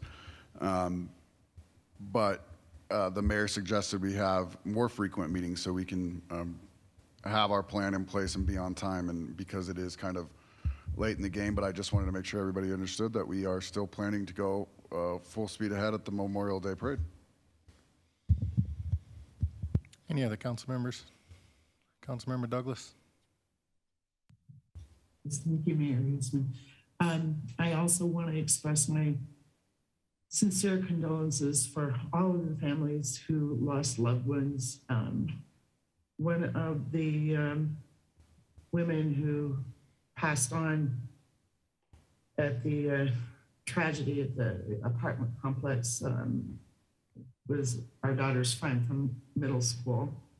And she had kids, and it's so tragic that we can lose lives like that. And, I think it's kind of a statement of where our culture is right now. We've got to go after the people who sell the drugs, and we've got to make our culture better so that people don't feel like they're struggling so much that they want to escape like that. And it truly breaks my heart. And everyone else that lost family members. And I just wanted to say how much it has impacted me.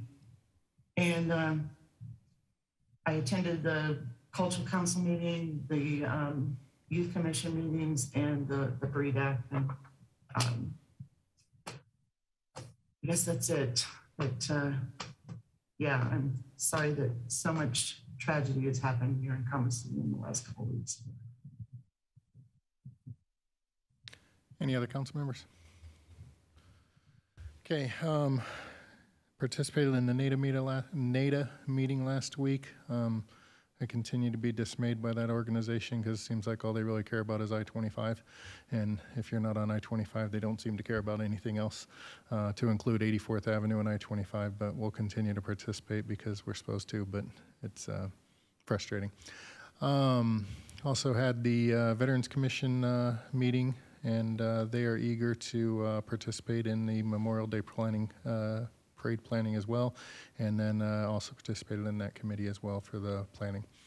You know, Jen and I share our condolences to everybody that has been affected, not just those that have lost their lives and the family members, but the friends and the acquaintances that have been affected by the senseless and tragic death that has taken place last couple of weeks in our city. And it's troubling to get those emails, and it's troubling to read those emails, and or even worse, before you even get the official notification and it's already broadcast across social media and you're hearing about it from there, what's going on. But you know, it's one thing to express those condolences. It's another thing to have a call to action and to change your behavior. And you know, speeding is a significant problem in this community. You know, we just had a recent news article about speeding on 96th Avenue.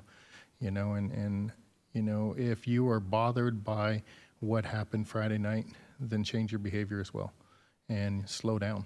You know, the amount of people that are treating Tower Road as the Autobahn and Highway 2 as the Autobahn, you know, you may not agree with those speed limits there, but they're there for a reason. And whenever you continue to fly up there at 70 and 80 miles an hour on a road that has a 45-mile-an-hour speed limit, you're putting at risk of recreating what took place Friday night. So please, if you truly do care about what happened in the last 2 weeks in our city, please change your behavior to make sure that you're not contributing to the next accident that we all have to read about and hear about on the news. Have a good evening. We'll see you next week for our regularly scheduled council meeting.